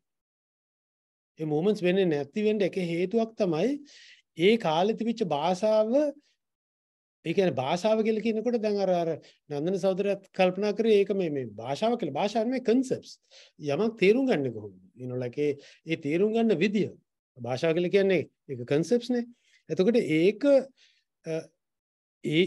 වෙනස් වෙන්න ඕනද ඒක අලුත් වෙන්න ඕනද කියන එකයි ප්‍රශ්නේ තිබුණේ මම හිතන්නේ ඒක අරගලේ ඇතුලේ යන සාකච්ඡා වලින් ඒක වෙනස් වීමෙන් වෙනස් වෙන්න අවශ්‍යතාවයක් තියෙනවා ඒ වෙනස් වීමෙන් පවතිනවා අරගලේ දැක්ක එකක් තමයි ඒ සාකච්ඡා ගියා හරි ඒ කියන්නේ දැන් ජූඩ් ඔයා විතර නෙමෙයිනේ මේ ප්‍රභා එතකොට කවුද දැන් මෙතන කතා කරපු අයගෙන් ගත්තොත් තමයි නිර්මාල් මම අපි ඔක්කොමත් ඔක කතා කරා මමත් ඔය මේ අරගල භූමියේ කතා කරා දැන් ඔය මේ පුරවැසි සභාවේ එතකොට මොකද්ද මේ මහජන සරසවියේ එතකොට ඒවල අපි ඩිබේට්ස් ඒ අයිඩියාස් මේවා කරා නමුත් ඒක කරාද එහෙම කරපේ හොඳයි ඉතින්. ඔයත් ගිහිල්ලා කරා නම් ඒකත් හොඳ දෙයක්.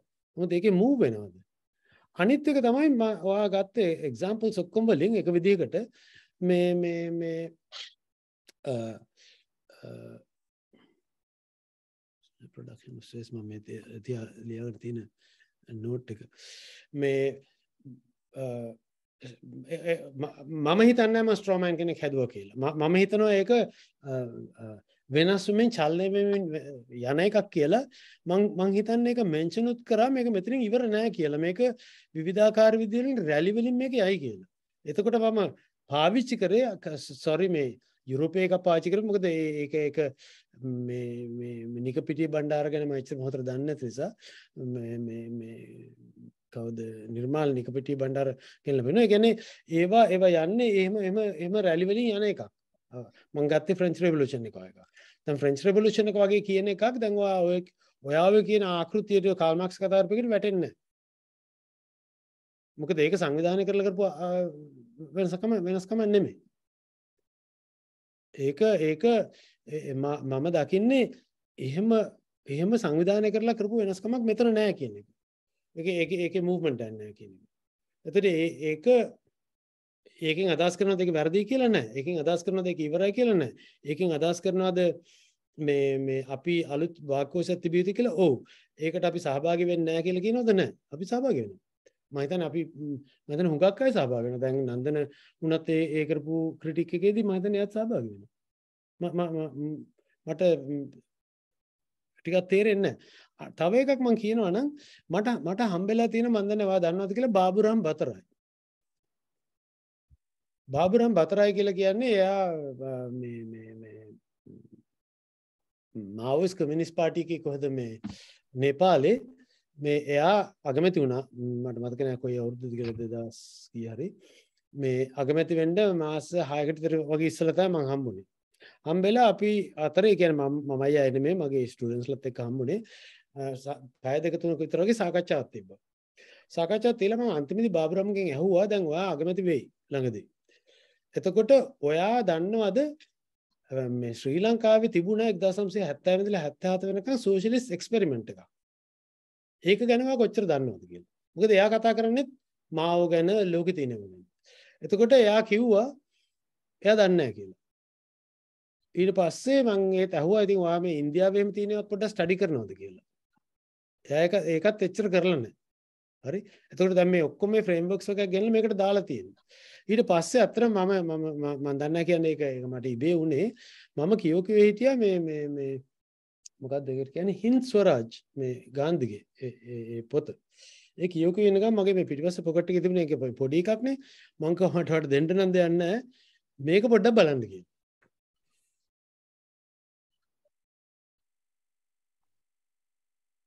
ඊට පස්සේ අගමැති වුණා. අගමැති වෙලා වැඩි කාලයක් ඉන්න හම්බුන්නේ.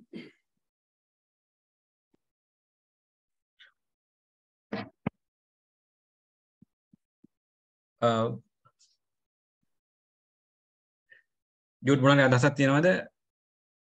නන්දන තාම පේසන් කරගෙන ඉන්න. නෑ මම නම් මේ අරගලය කැරක්ටරයිස් කරන එක ගැන මම මේක ගෙවන්න බෑ. මම වෙන විදිහට අරගලය රීඩ් කරන්න කමන්නේ නෑ.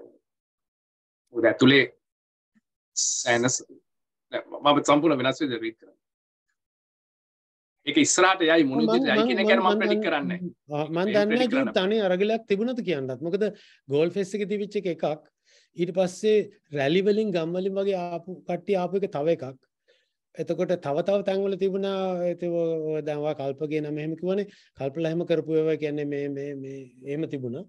ඒවා මම හිතන්නේ ඒවා එකකට දාන්න පුළුවන්ද කියන එක. එතකොට ඒවල අපි කියන්නේ හැමතැනම වෙන අරගල උන ප්‍රොටෙස්ට් හැම එකම එකම විදිහට හිතුවේ එකම සමාන විදිහට එකම මේ ගෝල්ස් තිබුණේ අපි එහෙම කියන්නේ නැහැ. හැබැයි ඒ අතරේ මේ සම්බන්ධතාවයක් නැද්ද? සම්බන්ධතාවයක් තියෙනවා. මේ ඩයිවර්සිටි කියන එක ඇත්තටම සම්බන්ධතාවය. අපි ඒ අතර කිසිම කනෙක්ෂන් එකක් නැද්ද? ඒ කියන්නේ ඔය ඔක්කොම සම්පූර්ණ වෙනස්. මේ තැන්තැන්වල අරගල උනේ ඔක්කොම වෙනස්. ඒවා මේ එතන ඉන්න එක විදියට හිතුවේ නැද්ද? ඒ කියන්නේ වෙනස්කම් තිබුණාට උදුවේ මේ හිතපු කරුණු ඒව නැද්ද ඒක? දැන් ඔයා පීපල්ස් කවුන්සිල් එක ගැන කියවනේ. සෝරි මම ඔයා ප්‍රශ්නයක් අහුවා මම ඒක කතා කරේ නෑ. ඒ ගැන මම අපොලොජයිස් ටු යූ. මේ ඒතර පීපල්ස් කවුන්සිල් ගැන කතානේ. පීපල්ස් කවුන්සිල් ලංකාවේ තිබුණාද? ඔව්. කොයි කාලෙද? මේ ළඟදී 1970 ආණ්ඩුවේ ඔයා මැතිවෙන ප්‍රකාශන ආරම්භ කළා. නෑ පීපල්ස් කවුන්සිල් කියන පීපල් කියන අදහස හුඟක් ඉස්සරින් ඉඳන් තිබුණා. මම කියන්නේ දැන් මම කියන්නේ ලංකාවේ ප්‍රැක්ටිස් කරා. ඒක ගැන කතා කරන්න පුළුවන්කම තියෙන්න ඕනේ අපිට. නේද? ඒ කියන්නේ ලංකාවේ දැන් මේ ජන සභාවද මොකද්ද කියලා රනිල් වික්‍රමසිංහත් එකක් යෝජනා කරලා තියෙනවනේ. රනිල් වික්‍රමසිංහ නෙමෙයි මම ඔයා කතා කරේ කාල් මාක්ස් එම ගන්නේ. ලංකාවේ පිටපු ප්‍රධාන මාක්ස්වාදීන් එහෙම දෙයක් කරන්න හැදුවා. හරි. ඔය කියන්නේ පීපල්ස් කවුන්සිල් එකක් බලයට ගියන් ඒකල හැදුවා. ඒ කියන්නේ සෝවියට් සභාවක් එහෙම නැත්නම් කමියුනිටි ජනතා කොමිටි කියන එක නේද? ඔව් ජනතා කොමිටි කියන එක තිබුණා. හරි. මම කියන්නේ මේ පීපල් කියන අදහස ඒකේ ගුණාත්මක ගතිය අද අපි කතා කරන විදිය වෙනස් මේට ඉස්සලාට වඩා.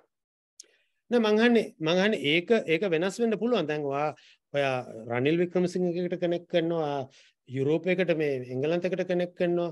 ඇයි අපිට බැරි මේ ලංකාවේ තිබිච්ච ඒකට කනෙක්ට් කරන්න? කමෙන්ට් නැහැ. ඒක කනෙක්ට් කරන කමෙන්ට් ප්‍රශ්නයක් නැහැ. ඕකේ. දැන් මම කියන්නේ මේ එක විවිධ දේවල් වුණාට තැන් වල එක එක මිනිස්සු එක එක ප්‍රොටෙස්ට් ගියාට ඒ අතර මං කියන්නේ ඒවට සෑහෙන සම්බන්ධයක් තියෙනවා. කරුණු දෙකක් තියෙනවා. ඔයත් විශ්වවිද්‍යාල ආචාර්ය කෙනෙක්නේ. එතකොට සම්බන්ධකම් විවිධ මේවා දෙකක් තියෙනවා. සමහර ඒවා තියෙනවා ඩිරෙක්ට් කෝස් ඇන්ඩ් ඉෆෙක්ට්. හරි ඒක සමහරට අපිට අඳුර ගන්න පුළුවන්. ඒ කොච්චර කෝස් ඇන්ඩ් ඉෆෙක්ට් තිබුණත් ඒ කෝස් ඇන්ඩ් ඉෆෙක්ට් එක අඳුරගන්නේ අපිනේ පිටින් ඉඳලානේ. ඒ කියන්නේ දැන් මම කතා කරනකොටත් එක්ක මම ඒක ඩෙවලොප් කරනවානේ. මම දන්නවා භෞතිකවාදී විදිහට හිතනවා නම් එහෙම තියෙනවා. එතකොට බුදුහාමුදුරුත් කියලා තියෙනවා. නමුත් මම කියන්නේ අන්තිමේදී ඒක අපි දකිනකන් ඒ කෝස් ඇන්ඩ් ඉෆෙක්ට් නෙමෙයිනේ. ඔව් නිර්මල් සහෝදරයා මට වචනයක් කියන්න පුළුවන්ද? කවුද? නෑ නිහාල්. ඔව්. හරි. ඔව්. මේ දැන් ඔය කතා කරන එකෙන්ම ඔප්පු වෙන්නේ ඒකනේ. ඒ කියන්නේ විශාල පරස්පර විරෝධයක් අරගලයේ තිබුණා.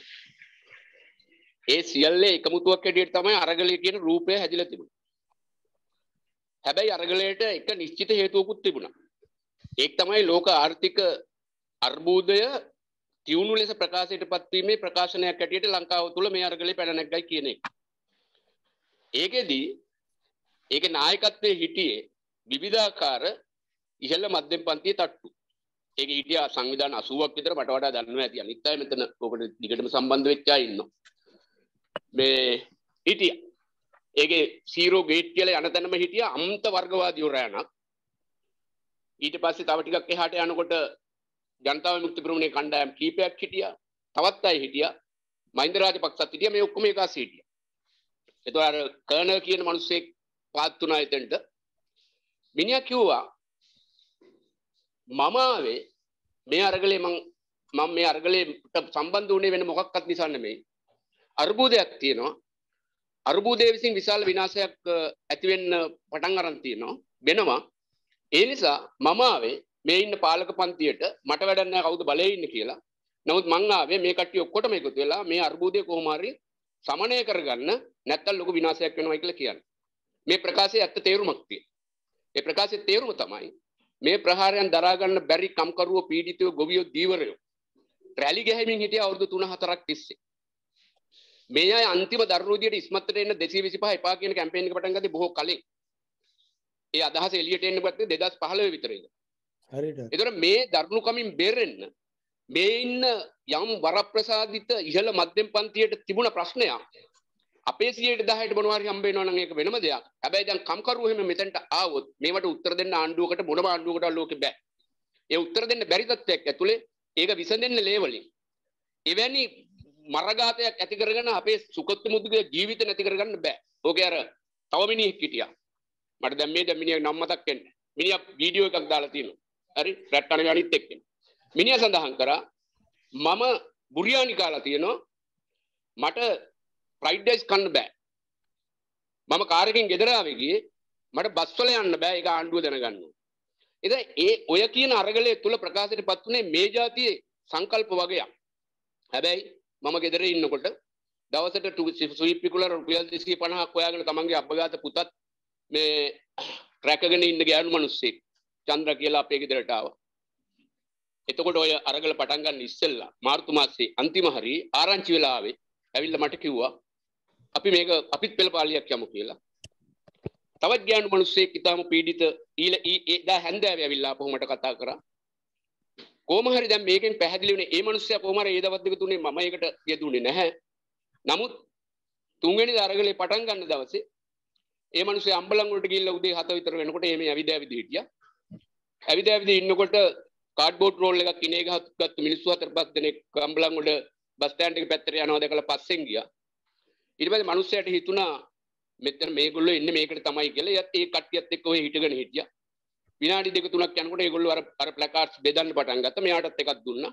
ඒගොල්ලෝ අරගලේ ගියා. ඊට පස්සේ මම දන්න විදිහට මේ මිනිස්සයා UNP කාරොත් එක්කත් කොළඹට එක අරගල වලට ඇවිල්ලා තියෙනවා. මේ જાතියේ උපුරන සුළු වමනාවක් මහ ජනතාව අතර තිබුණා.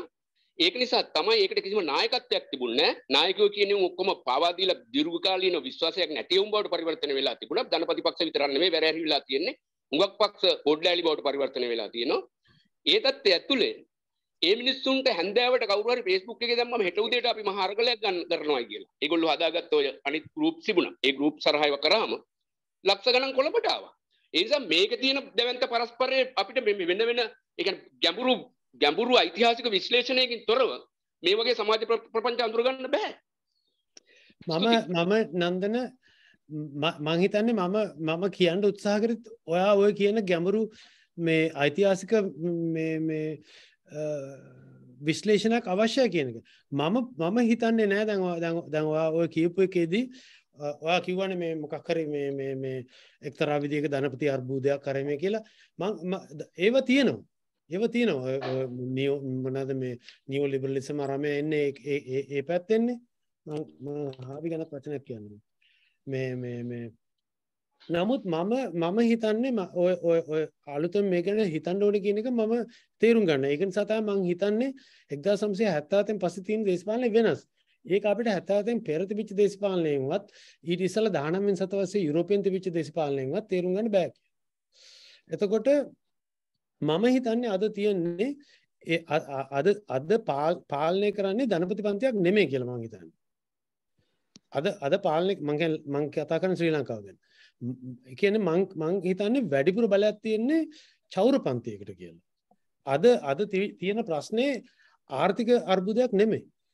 අද තියෙන ප්‍රශ්නේ අත්‍තරම එක්තරා විදිහකට හොරගම් කිරීමක්. ඒ කියන්නේ අපිට ඒක ඔප්පු කරන්න බෑ. ඒක ඒ ආණ්ඩුවේ අය ඒක දැන් එකිනෙක කෙනා කොහොමද පෝසත් උනේ කියලා අපිට ඔප්පු කරන්න බෑ.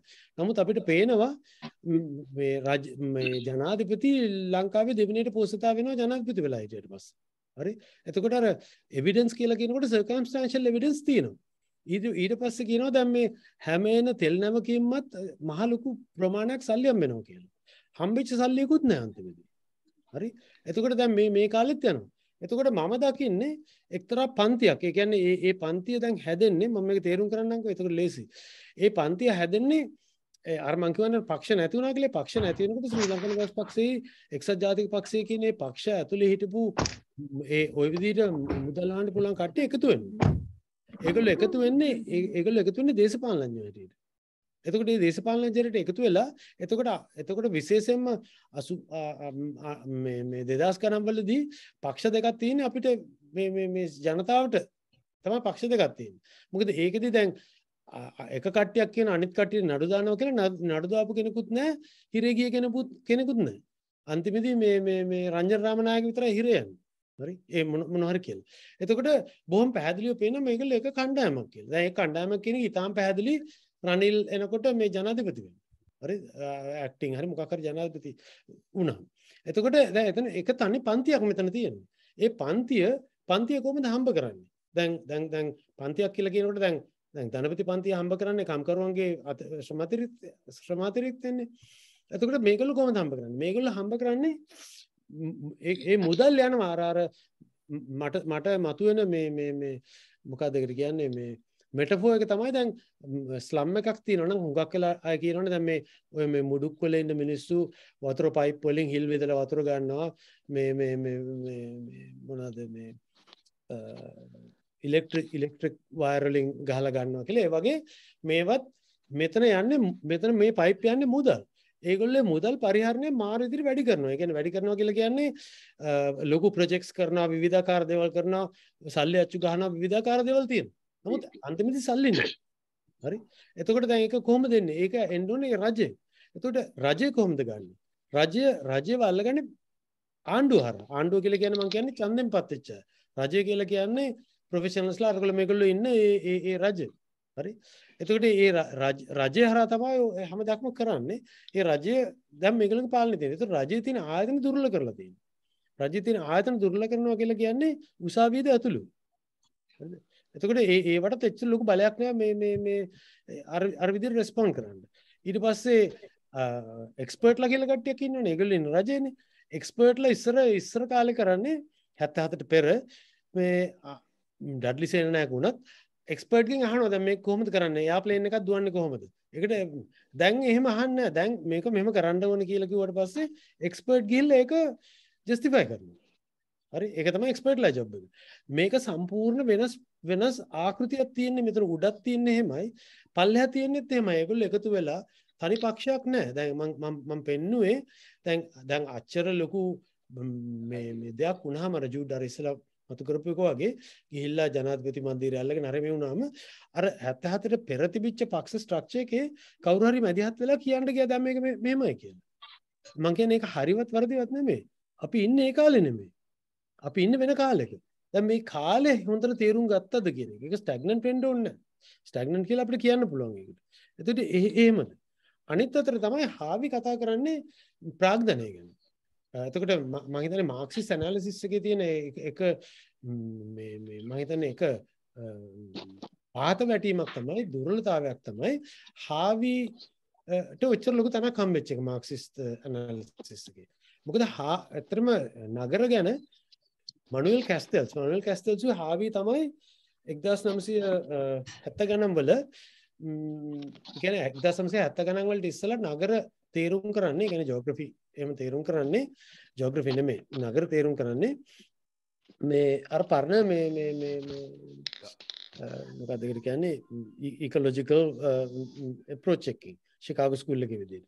එතකොට හාවි එතකොට කැස්ටල්ස් ඒගොල්ලෝ තමයි ඇවිල්ලා මේක වෙනස් කරන්නේ. ඒ කියන්නේ පෙන්වන්නේ පන්ති. එතකොට හාවි පෙන්නනවා කොහොමද නගරයක් ආකෘතිගත වෙන්නේ කියලා.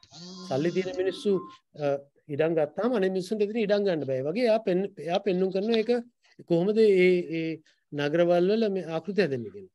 දැන් ඕකේ අතරම එයා කතා කරන්නේ ප්‍රාග්ධනය ගැන. ප්‍රාග්ධනය සහ මේ මූල්‍ය පැත්තෙන් ඒ පැත්තෙන් කතා කරන්නේ.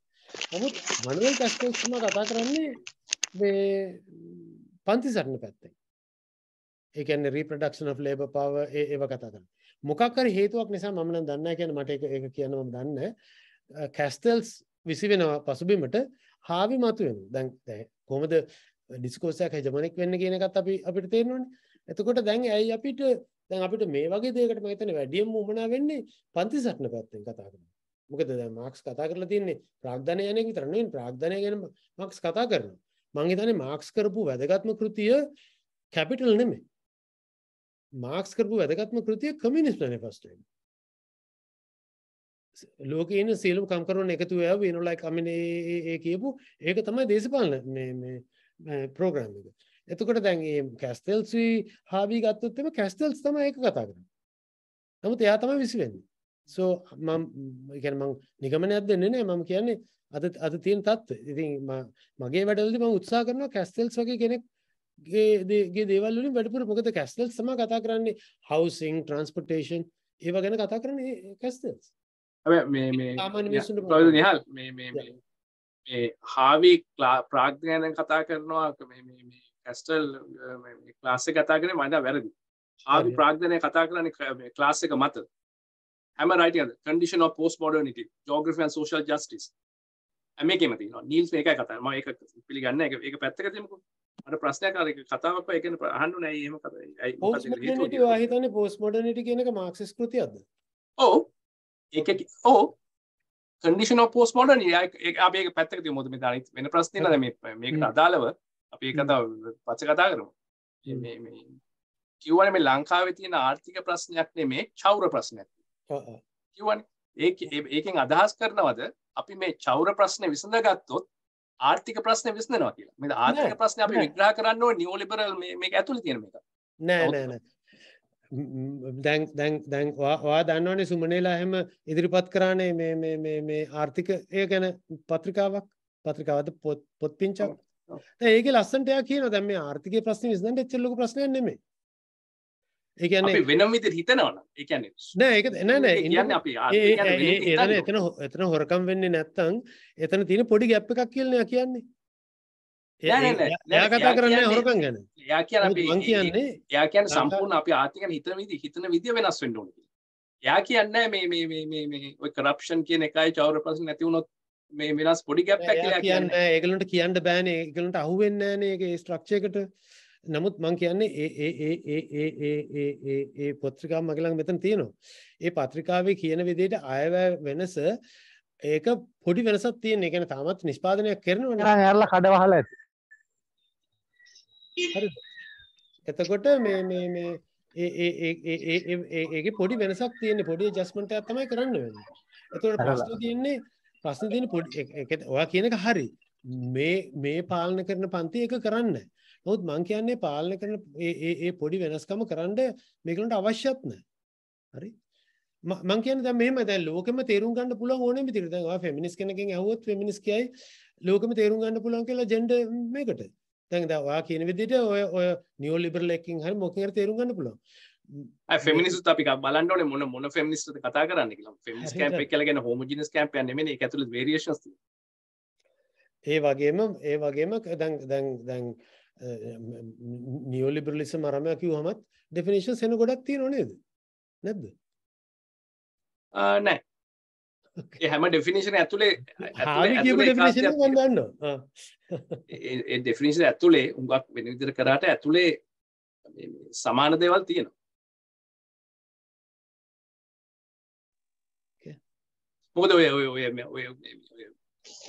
චෞරභාවයයි කරප්ෂන් එකයි නැති කරොත් එහෙම ක්‍රයිසිස් එක නැති වෙනවා කියන එක හුඟක් අය මේවා කරන එකක්. දැන් ඔය හුඟක් අරගලය ඇතුළේ ඔක හිතවනේ මෙතන මේ තියෙන දේශපාලන ප්‍රශ්නයක්. දේශපාලන ප්‍රශ්නේ විසඳගත්තොත් ආර්ථික ප්‍රශ්නේ විසඳෙනවා. ඒක නෙවෙයි සමහර අය රනිල් පත්‍රයට පස්සේ දාලා ගිහින් මම ඔයාලට කිව්වා දැන් මේක ඔයා කියවනවා. ඔයාට අයිතියක් තියෙනවා කියවන්න. මමත් කියවනවා. හරි? මම ওই ෆ්‍රේම්වර්ක් එකේ නෙමෙයි ඔක කියන්නේ. ඒ කියන්නේ එකක් විසඳපුවම දැන් ඕක අර එක විදියකට අර එක ස්ට්‍රක්චර් එකකට දාලා මේවා කරන්නේ. ඒ කියන්නේ මේක විසඳුවොත් මේකත් විසඳෙනවා. මම කියන්නේ එහෙම කන්නේ මෙතන මූලික ප්‍රශ්නයක් තියෙනවා. ඒක මෙතන ස්ට්‍රක්චර් එක තේරුම් ගන්න කොහොමද? මේක මේ ක්ලාස් එකෙන්ද තේරුම් කරන්න පුළුවන් වෙන විදිහකටද? දැන් ඒක ගත්තට පස්සේ ඔයා කියන එක හරි. ඊට පස්සේ මේක වෙනස් වෙන්න ඕනේද? ආර්ථිකය වෙනස් කරන්න. ඔව්. නමුත් ආර්ථිකය වෙනස් කරන්න බෑ අර කරන්න නැතුව. ඔක්කොම විසඳෙන්නේ නැහැ. අනිත් එක මං හිතන්නේ සමාජවාදී විප්ලව කරපම් ලෝකෙ ඔක්කොම විසඳෙනවා කියලා මං හිතන්නේ නැහැ. ඉතින් ඒකත් ඔක්කොම මම හිතන්නේ ප්‍රැක්ටිකල්ම තේරුම් කරලා තියෙනවනේ එහෙම වෙන්නේ නැහැ කියලා. එතකොට එහෙම වෙන්නේ නැහැ කියලා තමයි මං හිතන්නේ. සෝරි ඔයා කොහෙන්ද දන්නේ හිතුවේ මං එහෙම හිතනවා කියලා. ඒක නෙමෙයි මම හෙලෝ කවුද කතා කරන්න බලන්න. මම නන්දන කෙටි කතාවක් කියන්න පුළුවන්ද? හරි කතා කරමු. ඔව් රයිට්. මෙතන දැන් සාකච්ඡා වුණා චලනය අතිරික්තය හා හොරකම කියන ප්‍රශ්නේ දැන් කතා වුණේ දිගට. අපිට ලෝකයේ අපි ඉන්නේ චලනය වෙන ලෝකෙක චලනය වෙන සංසිද්ධීන් හමුවේ අපි සිද්ධියකට සමීප වෙන හැම වෙලාවෙම එම සිද්ධිය අතීතයට එකතු වෙනවා මේක හරි. ඒ නිසා අපිට පුළුවන් වෙන්නේ චලනය වෙන ලෝකයේ යම් මොහොතවල් අල්ලා ගැනීම. ඒ ඔස්සේ ඉදිරිය දැක ගැනීමට අවශ්‍ය ට්‍රෙන්ඩ්ස් හොයා ගැනීම. ඒක තමයි අපි කරන්නේ. විද්‍යාත්මක සමාජ විශ්ලේෂණයක් තුළ අපි හැමනිතරම සිද්ධ කරන්නේ ඒක. සමහරු දැනුවත්ව කරනවා, සමහරු නොදැනුවත්වම වුණත් මේ මෙතඩ් එක යූස් කරනවා. දැන් ප්‍රශ්න වෙන්නේ ඒ අර්ථයෙන් ගත්තාම ධනවාදයේ ඊයේ ධනවාදයට සමාන නැහැ. දැන් යන ලෝක යුද්ධය 914ක හරි 39ක හරි නෙමෙයි. වල්පැලෑටියක්වත් ඉතුරු වෙන්නේ නැති එකක්. ඒ නිසා මේක යුද්ධයක් වුණාට අරකට රූපෙට සමානව රූපිකව මේකත් යුද්ධයක් කියලා කියන්න බෑ. එතකොට අපි මේ යුද්ධයේ අලුත් අවධියක් ගැන කතා කරන්නේ. ඒකෙන් අදහස් වෙන්නේ නැහැ මේක යුද්ධයකුත් නෙමෙයි කියලා. ඒ නිසා මේ ධනවාදය ගැන කියපු කතාව දැන් ලංකාවේ මේ ධනපති පන්තිය හැදුනේ අතිරික්තයෙන් නෙමෙයි කියලා කියන කතාව ටිකක් ගැඹුරු අර්බුදයක් නිර්මාණය කරනවා. හොරකම තමයි මුන් හැදුවේ කියලා කියනකොට තවත් ඊටත් වඩා හපන් ඒක. දැන් කවුරුත් කතා කරන්නේ නැහැ. අර ඉන්දියාවේ මෙනන් කියලා ඒගොල්ලෝ ආරක්ෂාව ගැන මේ හදපු මේවකේදී යා කියලා තියෙනවා ලංකාවේ යුද්ධයට සම්පූර්ණයෙන් විනාශ කරපු ධනය අනිත් ඔක්කොමත් එක්ක ගත්තාම ඩොලර් බිලියන් 200ක්. ලෝකේ පහුගිය කැරලි වර්ධනය වීමට මූලික වෙච්ච හැම රටක්ම ඇමරිකන් අධිරාජ්‍යවාදී අවුරුදු 30ක් යුද්ධ කරපු රටවල් තමයි ලංකාවේ තත්ත්වයටපත් වෙලා. ඒක නිසා තමයි එක්සත් ජාතීන්ගේ සංවිධානයේ මේ ප්‍රශ්නේ පටන් ගන්නකොටම අනිත් ආණ්ඩු වලට කිව්වේ ලංකාවේ දුප්පත්ම මිනිස්සුන්ට උදව් කරපළා නැත්නම් මේක ලෝකෙටම බෝ වෙයි. දැන් එහෙම පන්තියක් කළයක් ලෝක පරිමාණු තියෙනවා. ඒ හැමතැනකම කුරුත් ඉඳලා තියෙනවා, යුද්ධ සිද්ධ වෙලා තියෙනවා, සමාජ ධනය ධනපතිව Tamanට ඕන විදියට ගොඩ ගහගෙන පාවිච්චි කරලා අනිත් මිනිස්සු අසමාන ආකාරයකට විනාශයටපත් කරලා තියෙනවා. ඒකේ ප්‍රතිඵලය හැටියට තමයි කැරල්ල ඇවිල්ලා තියෙන්නේ. දැන් හොරකම ගැන කියනකොට කොහෙන්ද සල්ලි වලට හොරකම් කරන්න? හසින් පාත් උනාද? කොහෙන්ද සල්ලි හොරකම් කරන්නේ? හොරකම් කරන්න ධනය තියෙන්න පුළුවන් එක විදියක් විතරයි. එහෙම නැත්නම් කොටස් වෙලද පොලේ සූදු කෙලලා දිනා ගන්න ධනය තියෙන්න ඕනි. නිකන් අහසේ සල්ලි මවන්න බෑ. හැබැයි සල්ලි වල වටිනාකම් නැහැ එකතු කරනකොට. ඒක කම්කරුවාගේ මල ශ්‍රමය. කම්කරු පන්තිය දීර්ඝකාලීනව වැඩ කරලා තමන්ගේ අතිරික්ත ශ්‍රමය මේ උදුරාගත්තු ධනපතිව ළඟ ගොඩ ගහපු ධනය තමයි මේ හොරකම් කරගන්නේ නැවත නැවත අරහෙට මේට. හරි.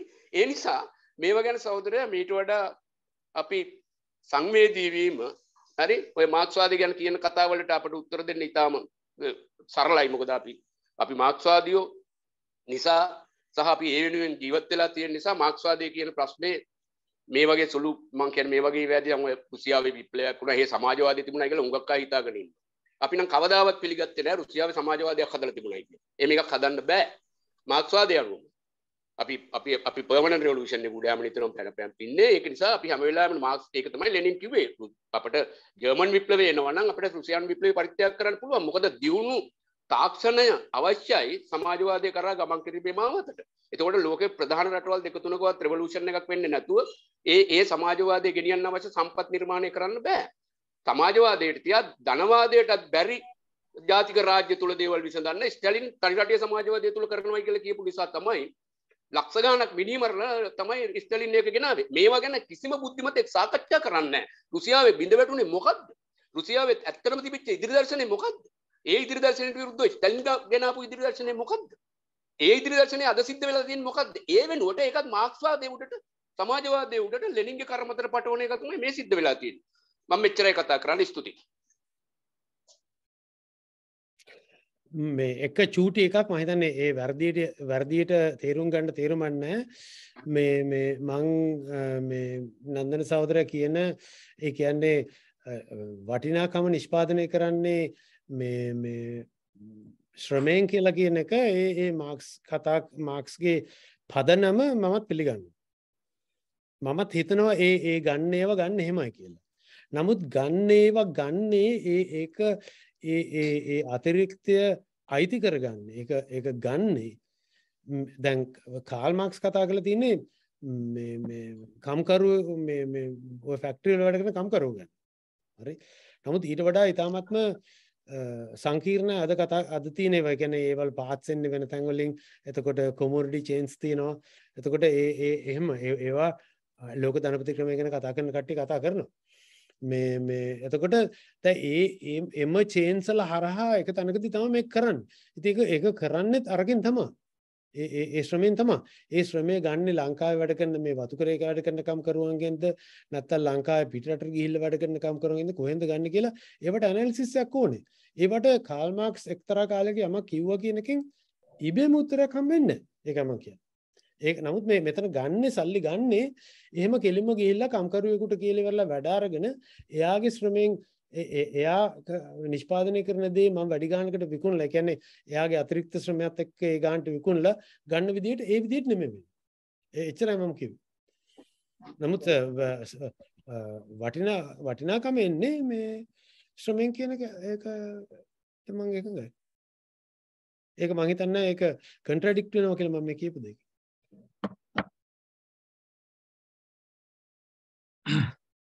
බොහොම ස්තුතියි නන්ද සහෝදර.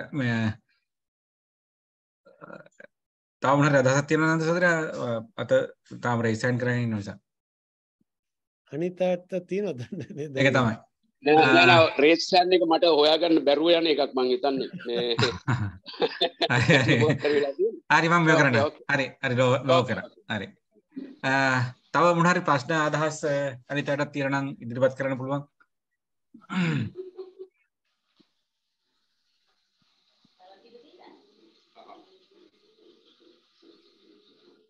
හෙලෝ කවුද මේ?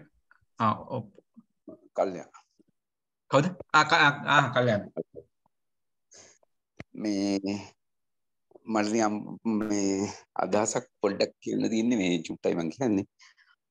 දැන් මේ කියපු කාරණාත් එක්ක මමත් හිතමින් ඉන්නේ මේ අර භාෂාවක් සහ ඒකෙදි කන්ට්‍රඩික්ෂන් නැති වෙන්නේ නැහැ. මං හිතන්නේ මේ අපේ පරණ එකේ ඇතුලෙන් අපි ඒක නොසලකා හරිනවා කියන එක. නම් තේරෙනවා අර view එකේ තේරෙනවා මේ කියන්නේ මොකක්ද කියන එක. එතෙන්දී මම හිතන්නේ මේ අපි අර ගල් කරගෙන ඉන්න සමහර තැන් නිසාම අපිට පැටලෙනවා මේ ඒකෙදි වෙන වෙන අර්ථකථන අපෙන් එනවා. ඒ නිසා මේ මම නිකන් විහිළු උදාහරණකින් වගේ කියන්නම් මට මම මේ එකපාර පෝස්ට් එකක් දැම්මා මේ FB එකේදී මේ පන්ති ගැන දැන් මේ view එක වෙනස් වෙනවා කියලා මේ මම මේ කතා කරන එකට මේ අර අලුත් භාෂාවක් හොයාගන්න ඕනේ කියන එකට සම්බන්ධයි කියලා මම හිතනවා.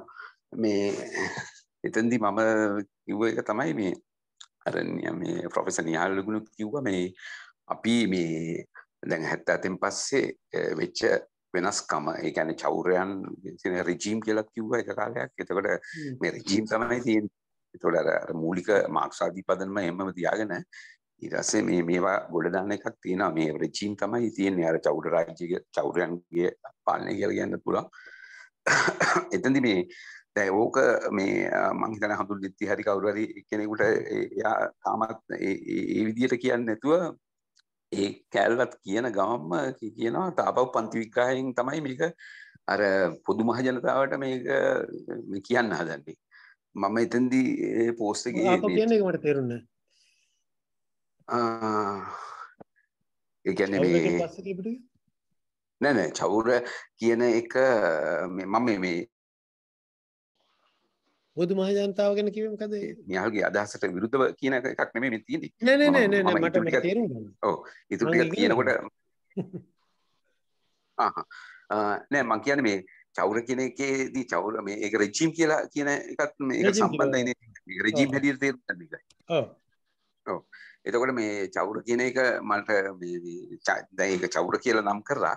ඔව් චෞර තමයි. ඒ චෞර රාජ්‍ය තමයි දැන් තියෙන්නේ අර 70න් පස්සේ JR ගෙන් පස්සේ JR මේ ඒක JR කියලා මේ මාක් කරන්න මේම හරියටම චීස් කැල්ලක් බෙදනවා වගේ නෙමෙයි. නමුත් අර ඒ ක්‍රියාවලිය තමයි ඒ ක්‍රියාවලිය තමයි ආවේ එක්ස්පෙරිමන්ට් එකක් තිබුණා 70 ඉඳලා 77 වෙනකන් ඒ එක්ස්පෙරිමන්ට් එකත් ඒක ලංකාවට සම්බන්ධ නැහැ. ඒකත් ආපහු අර සෝවියට් දේශයේ තිබිච්ච ශක්තිමත්කමයි වැදුනා දරයි ඒවත් එක්කම ආපහු මේ වාමාංශික ව්‍යාපාරයේ තිබිච්ච මෙහි තියෙන සාපේක්ෂ ශක්තිමත්කමයි ඔක්කොමත් එක්ක තිබිච්ච එක තමයි අර ලෝක මට්ටමෙන්ම 77 JR මේ JR ගේ නම කිව්වට JR නෙමෙයි අපි ඒක තේරුම් ගන්න ඕනේ මේ 77 කියන එකත් තේරුම් ගන්න ඕනේ එක්සත් ජාතික පක්ෂාව කියන එක නෙමෙයි ඒක ව්‍යුහයක් චේන්ජ් වුණා කියන එක. එතකොට ඒකෙන් පස්සේ දිගටම ඒක තමයි ඒකේ හොඳම උදාහරණ තමයි මේ විධායක ජනාධිපති ක්‍රමේ ඔය මොන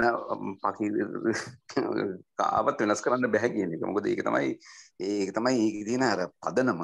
ඒ කියන්නේ වෙනස් කරන්න නෑ වෙනස් කරන්න බෑ වෙනස් කරන්න උවමනාවක් නැති එක මේ හොඳ පුද්ගලෙක්ගේ හොඳ නරක නෙමෙයි. ඒ අර මුළු එකම හදලා තියෙන විදිය. එතකොට ඒකත් ඒකට අවශ්‍යයි. ඒකත් ඒකට ඕනි. එතකොට මේ මම කියන්න ගියේ මේ දැන් අපි භාෂාවක් හොයාගන්න ඕනේ කියන කතාවේදී ඔක මේ අර රංජන්ගේ වචනයක් තිබ්බා මේ මල්ලි මුන් ඔක්කොම යාළුවෝ මල්ලි කියලා. එතකොට මේ මං කියන්නේ මේක මේ මාර ලස්සනයි මේක. ඒ කියන්නේ ලස්සනයි කියලා කියන්නේ මේක අර මේ ධනපති පන්තිය කම්කරු පන්තිය අරව මේවා කියනවට වඩා මේක අර අලුත් භාෂාවකින් ජනතාවට මේක කැචි මේක මේ අල්ලන්න පුළුවන්. ඒක අර ව්‍යුහ ධනපති පන්තිය නිර්ධන පන්තිය එහෙම කියන්නේ නැතුව අර චෞර්යා කියන එක චෞර රාජ්‍යයක් කියන එකට හොඳට කොන්ක්‍රීට් විදිහට මේ අදහස ගියා මේ මල්ලි මේගොල්ලෝ හොඳ යාළුවෝ මල්ලි කියන එක. ඒතකොට ඒක මං කියන්නේ මෙන්න මේක තමයි ඇමතීම. මේ ඇමතීම තමයි අර වෙනස් වෙච්ච තැන්වල මෙන්න මේ විදිය ඇමතීම් තමයි අල්ලන්න ඕනේ. එතකොට ඒකේ කියන්න පුළුවන් නෑ ඒක විතර නෙමෙයි කියන්නේ කියලා. අපිට පුරුදු වෙලා තියෙන්නේ කල්ලි අර සරලව මේ මට මේක තේරුම් වෙච්ච විදිය සහ මගේ මැදිහත්වීම ඇතුලේ මට මේ වෙලාවේ ඔළුවට ආපු දෙයක් තමයි මම මේ ප්‍රකාශ කරේ. මේ මම හිතන්නේ මම කියපු එකේ දැන් කියපු එකේ මේ අර ලොකු වචන පාවිච්චි නිකරුවට මම කියපු එක අදහස් වුණා කියලා මම හිතනවා. එච්චරයි මම කියන්නේ. thank you. අර පරණ භාෂාව කියලා කියනකොට දැන් ඒකේ තිබිච්ච එකක් තමයි අර ඒකේ තියෙන අර දුවීමේ බව දිගටම තිබුණා. දැන් මගේම පවුලේ ඇතුලේ ආයි වුණත් දැන් මහින්ද රාජපක්ෂ ගැන මොකක් හරි කියපු ගමන් කියන්නේ ඔය රනිල්ගේ කියලා. දැන් ඇත්තම එහෙම එකක් නැහැ. ඒක මම දන්න මට ඒ වෙලාවෙත් තේරිච්ච දෙයක් එහෙම එකක් නැහැ කියලා මේකලට තේරෙන්නේ නැහැ. දැන් ඔය චෞර කියන එක මෙයා වෙනකොට මම මේ වික්ටර් අයිවන්ගේ චෞර එක නෙමෙයි. මම මේ ක්ලෙප්ටොක්‍රසි කියන අදහසින් මම මේ කතා කරන්නේ මේ ඩොනල්ඩ් ට්‍රම්ප් උත්තිරියනේ එහෙම කෙනෙක් ඉනොලක් මේ පළාතේ. එතකොට මේ 1970 ආණ්ඩුවේ මේ විවේචනයක් තිබුණා මේ දාස මුදලාලට දුන්නා කියලා මේ පර්මිට් එකක් මොන හරි මේ මොකක් හරි මේ කියන්නේ විදේශ විනිමයට හරි නැත්නම් මොකක් හරි මේ ඉම්පෝර්ට් ටැක්ස් මොන හරි මොකක් හරි එයාට උදව්වක් කරා කියලා ආණ්ඩුවේ. ඒතකොට දාස මුදලාලි කියලා කියන්නේ අර ඒ කාලේ මේ ඇඟලුම් කර්මාන්ත කරපු එක්කෙනා දෙන්නගේ එක්කෙනෙක් ඉනෝ ලයික් එතකොට එහෙම පොඩි දෙයක් මොකක් හරි එකක්. ඒතර ඒක ලොකු ප්‍රශ්නයක් වුණා. ඊට පස්සේ 1977 ආණ්ඩුවෙම කැලෑ ගහපලා ආණ්ඩුවට විකුණන්න පටන් ගත්තා. ඒ කියන්නේ ආණ්ඩුව කොල්ල කන්න පටන් ගත්තා. හරිද? මහවැලියක එහෙම කරනවා. එතකොට දැන් ඊට පස්සේ ඒගොල්ලෝ කොමිස් කියනවා අපිට අයිති කියන්න පටන් ගත්තා. හරිද? කොමිස් කියනවා අපිට අයිති කියන්න පටන් ගන්නවා කියලා කියන්නේ දැන් 1970 ආණ්ඩුවේ CTBK හිටපු chairman එයා ටාටා බස් ගත්තාම ඉන්දියාවෙන් එයාට හම්බෙච්ච කොමිෂන් එක එයා කිව්වා මට නෙමෙයි මේක අයිති කියලා. එයා ඒකෙන් ඒ ටාටා කම්පැනි එකට කිව්වා කාර් දෙන්න කියලා. CTB එකට. ඒතකොට දැන් එකපාරම 77 ආණ්ඩුවෙන් පස්සේ කමිෂන් කියන එක අයිති. ඊට පස්සේ දන්නවනේ පස්සේ කාලෙක කමිෂන් 30 50 ඒවා කී හරි ගන්න හැදුවා. කමිෂන් නැත්තම් ප්‍රොජෙක්ට්ස් වැඩ කරන්නේ නැහැ. ඒ වගේ ලෙවල් එකට ගෙනාවා. ඊට පස්සේ දැන් අපි හිතනකොට දැන් මේ ආණ්ඩුවත් කොල්ල කාලා තියෙනවා. දැන් මේ හයිවේ සුද් දාලා තියෙනවා. ඔක්කොම කරලා තියෙනවා. මෙච්චර ගාණක් කරන් තියෙනවා. දැන් මේ මීටත් වඩා කොල්ල ගන්න බෑනේ කියලා. ඒතර බැංකුව කොල්ල ගන්න. හරිද? මේක ඊටාත්ම නිර්මාණශීලී කොටසක්. මේක මේ අර 1977ට පෙර කරන්න හදපු සොලියුෂන් එකක් ගේනවා කියලා කියන්නේ එක්තරා විදිහක ඒක පැලස්තරයක්. මෙතන තියෙන පළවෙනිම ප්‍රශ්නේ චෞර ප්‍රශ්නේ. ඒකත් එක්කම තියෙන ඒ චෞර ප්‍රශ්නෙට තියෙන රෙස්පොන්ස් එක පොලිටිකල්. ඒ කියන්නේ චෞර ප්‍රශ්නේ තියෙන පළවෙනි ප්‍රශ්නේ තමයි හොරෙක් ඉන්නවනම් දැන් මේ ට්‍රම්ප්වත් ගේන්න බෑ උසාවියට. හරි පුළුවන් තරම් try කරනවා කට්ටිය. එතකොට මේ ඒකට විතර නෙමෙයි යා මේ ඉලෙක්ෂන් එකට උද්දච්ච එකට ඒවට බෑ. එතකොට අර උසාවි වල අරවල් වල තියෙන බලය ඒ කියන්නේ ඒගොල්ලන්ට වැඩ කරන්න තියෙන ඒ කන්ටෙක්ස්ට් එක ඔක්කොම ඒව වෙනස් වෙලා. ඒගොල්ලන්ට කිසි බලයක් නැහැ. රංජන් රාමනායක හිරියාරින්ට පුළුවන් අයට අරගලන්ට විරුද්ධව කතා කරන්න බෑ. ඉතින් සමහරවල් නඩුත් තියෙනවා. හරි. එතකොට දැන් ඒක ඇත්තටම කරන්න බැරි නම් උසාවියකින්. උසාවියකින් කරන්න ඕනේ උරුවල්නවා කියන එක. එතකොට ඒක කරන්න බැරි නම් ඒතර ඒ දේශපාලන ප්‍රශ්නයක් වෙනවා. හරි. එතකොට ඒ වගේ අර්බුදයක උතන තියෙනවා. එතකොට ඒකේ පිටිපස්සේ තව ආර්ථික ආරම්භයේ ප්‍රශ්න තියෙනවා. නමුත් ඒ ඔක්කොටම වඩා තියෙන ලොකු ප්‍රශ්නේ මේ ප්‍රශ්නෙට අත ගහන්න බැරි ප්‍රශ්න. ඉතින් ඒකට මම දන්නා කියන්නේ මේ දැන් ආණ්ඩුවෙන් නෑ ඊටාම ලේසියෙන් කියනවා. දැන් ඕක කියනවා දැන් සාක්ෂි තියෙනවා. සාක්ෂි මොකුත් නෑ. මොකද විගණකාධිපති කියනවා විගණනය කරලා නෑ කියලා. ඒ කියන්නේ හිටපු විගණකාධිපති. හරි. ඉතින් දැන් එහෙම තැනක ඉන්නේ. සාක්ෂි ගන්න කොහොමද? යම් දෙයකට. මම හිතන්නේ එතන ලොකු ප්‍රශ්නයක් තියෙනවා. දැන් මේ අර මම කියන්නේ ඒ අපිට තදින් අල්ලගෙන ඉන්න පුළුවන් පරණ භාෂාවක්. ඉතින් අපිට ඒකෙම ඉන්න පුළුවන්.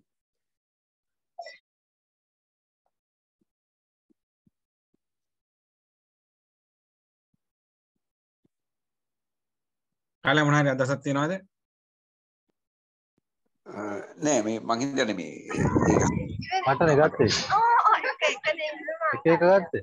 එක හෙලෝ අපිට කතා කරන්න. නෑ ඒක මේ තවත් මේ පැහැදිලි වුණා මේක මේ පැහැදිලි කරගන්න නෙමෙයි මම ඇහුවේ මම කිව්වේ මේකෙදි මේ විදියට මේ විදියට අපිට අර අලුත් භාෂාවක් ඇතුලේ මම හිතන්නේ ඒක මේ අර රංජන්ගේ උදාහරණය මම කිව්වේ මේ එයාට කියවුණා කියන්නේ එයා හිතලා කිව්වා අලුත් භාෂාවක් හදන්න ඕනි කියලා කිව්වනේ ඒ අර කියනකොට අපිට තේරෙනවා මේ මිනිස්සුන්ට ඔක්කොම තේරෙනවා. මම කියන්නේ නැහැ එතනදී අර මේ අර ප්‍රාග්ධනයේ අතිරික්තයේ පිළිබඳ ප්‍රශ්නේදී මේ ඒක එහෙම මගරින්න ඕනේ කියන එක නෙමෙයි මම කිව්වේ. නමුත් මේකට අවශ්‍ය කරන කොන්ක්‍රීට් උදාහරණයක් මම ගත්තේ මේ දැනට මේ චෞර කියන එක අපිට විග්‍රහ කරගෙන යනකොට අර මේ පාරේ තියෙන උදාහරණකින් කියන්න පුළුවන් නම් මෙන්න මේ විදිහට කියන්න පුළුවන් නේද කියන එකයි මම අදහස් කරේ.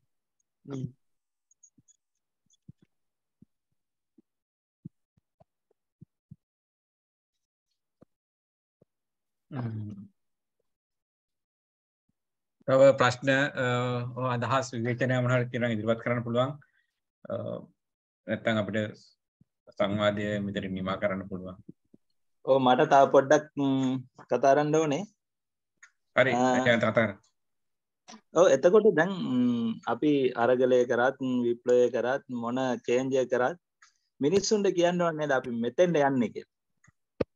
මෙන්න මේ සමාජ ක්‍රමය මෙන්න මේ සමාජය මෙන්න මෙහෙමයි වෙන්න ඕනේ. මේ මෑත කාලේ මේ අදහස එන්නේ නැහැ නිකන්.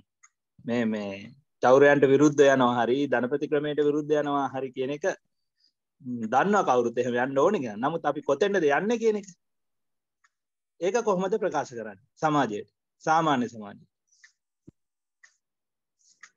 එහෙම නැතුව කවුරුත් එකතු වෙන්නේ නැහැ නේ මේ කොහේ යනවද කියලා දන්නේ නැහැ. දැන් අරගලෙත් උනේ සමහරු කියන විදිහට මේ හරියට යන තැන ටාගට් කරලා තිබ්බේ නැහැ කියන. එහෙනම් මේක දැන් මර්ධනයකටත් ලක් වෙනවා. සමහර වෙලාවට මේක ආයෙ පටන් ගන්න බෑ කියලා සමහරු කියනවා. ඒ වගේ දේවල් තියෙනවා. ඉතින් යන්නේ කොතෙන්ද? කොහොම සමාජ ක්‍රමයෙන්ද අපි බිහි කරන්න ඕනේ කියන්නේ. අන්න ඒ ප්‍රශ්නේ තියෙනවා සමාජෙත්. ඒකයි මගේ අදහස. දැන් අපි කතා කරන්නේ ජයන්ත පරණ ලැන්ග්වේජ් එකක් ගැන පරණ භාෂාවක් ගැන. පරණ භාෂාවක් කියලා කියන්නේ භාෂාව නෙමෙයිනේ අදහස්නේ.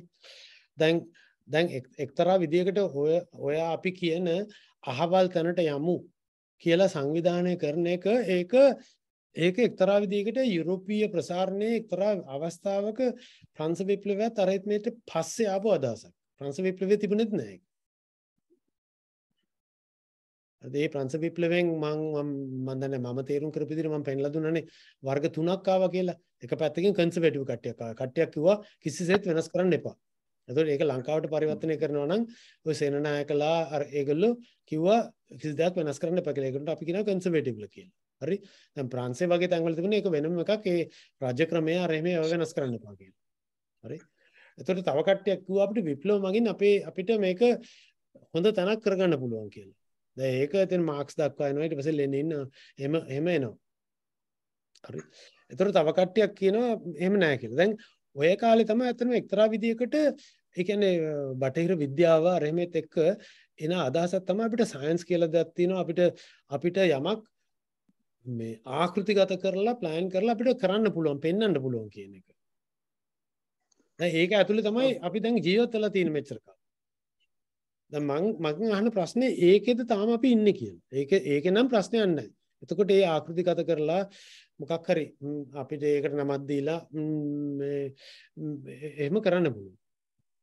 දැන් එහෙම කරන්න බැරි තැනක අපි ඉන්නවනම් එහෙම වෙන්නේ නැත්තම් දැන් 1968 විප්ලවය කියලා කියනකොට එහෙම එකක්. කවුරුත් ඇවිල්ලා මොකක්වත් කරේ නැහැ. ඒගොල්ලෝ ඔක්කොම ඒකට ප්‍රොටෙස්ට් කරා. සිවිල් රයිට්ස් මූව්මන්ට් කියලා එකක් තියෙනවා. මේ අහවල් දේ කරමු කියලා කිව්වෙත් නැහැ. දිගටම මේව කරා. ඒකේ ලැබිච්ච දේවල් තියෙනවා නොලැබිච්ච දේවල් තියෙනවා. එතකොට ෆෙමිනිස්ට්ලා මේව කරා. එතකොට දැන් එක්තරා විදිහකට උනේ දැන් කාල් මාක්ස් ඊටාම වැදගත් දෙයක් කරා. කාල් මාක්ස් පෙන්නුවා ලෝකේ තියෙන්නේ ඒ කියන්නේ සමාජය කියලා කියන එක තනි එකක් නෙමෙයි දෙකක් කියලා. ඒ කියන්නේ කම්කරු ඒ කියන්නේ ඉස්සර කාලේ කතා කරන්නේ රජවරුන් වටේනේ අපි කතා කරන්නේ. ආවල් රජගේ කාලේ මේගේ කාලේ වගේනේ. එතකොට දැන් කාල් මාක්ස් පෙන්නලා දුන්නා එහෙම නෙමෙයි මේ පාලක පන්තියක් සහ පීඩිත පන්තියක් කියලා දෙකක් ඉන්නවා. ඒ දෙකම අපි කතා කරන්න ඕනේ කියලා. දැන් අපි පිරමීඩ් හැදුවා කියනකොට පිරමීඩ් හදලා තින්නේ පාරවල. ඒක හැදුවේ නෑනේ. එතකොට දැන් ඒක ප්‍රශ්නේ තියෙන්නේ ඒක එතනින් ඒ ප්‍රවාහය ඊට වඩා ගොඩක් දුර ගිහිල්ලා. ඒ ගොඩක් දුර ගිහිල්ලා තියෙන්නේ ඒ මාක්ස් වාදී කියලා ඉවරලා තම දැඩි ලෙස ඉන්න හිතන පැත්තටම විතරක් නෙමෙයි. ඒතර මේ දෙක සමාජයේ දෙකක් වෙනවා. ඊට පස්සේ ස්ත්‍රීන් අහනවා දැන් ඕගොල්ලෝ කම්කරු පන්තිය විප්ලවයෙන් ඔක්කොම විසඳනවා කියලා කියන අපේ එකත් විසඳනවද නැහැ. ඒතර අපි වෙනම ෆයිට් කරනවා. එතකොට අප්‍රිකානු ඇමරිකානු එහෙම නැත්නම් මේ ඒ වගේ පීඩනයට ලක් වෙච්ච ජාතික වශයෙන් ඒගොල්ලෝ වෙනම සටන් කරනවා. එතකොට ඇත්තටම ගත්තොත් එහෙම දැන් ලෝක ධනපති ක්‍රමයට විරුද්ධව ඇති වෙච්ච සටන් කම්කරු පන්ති සටන විතරක් නෙමෙයි ඇති වුනේ. ඒ කියන්නේ මුලින්ම ඇති වෙන එකක් තමයි මේ ජාතික සටන රටවල් නිදහස් කරගන්න. එතකොට ඒ ගාන්ධිලා අරගල මේගොල්ලෝ ඉන්නවා. ඒගොල්ලෝ මාක්ස්වාදීන් නෙමෙයි. නමුත් අනිත් අතට මාක්ස්වාදීන් මාවෝලා එතකොට මේ හෝ චි මින්ලා ඒගොල්ලොත් ඒකම කරනවා. හරි. එතකොට ඊළඟට කම්කරු පන්ති විප්ලවයක් වෙන්න ඕන කියන එක. ඊළඟට සිවිලිසේෂනල් වෙනසක් වෙන්න ඕන කියලා. ඒක ISIS අරගල මේගොල්ලෝ කරන්නේ ඒක. හරි. එතකොට ඒක. දැන් අද තියෙන ප්‍රශ්නේ තමයි වැදගත්ම ප්‍රශ්නය මිනිස්සුන්ට ඕනේ එකතු වෙන්න.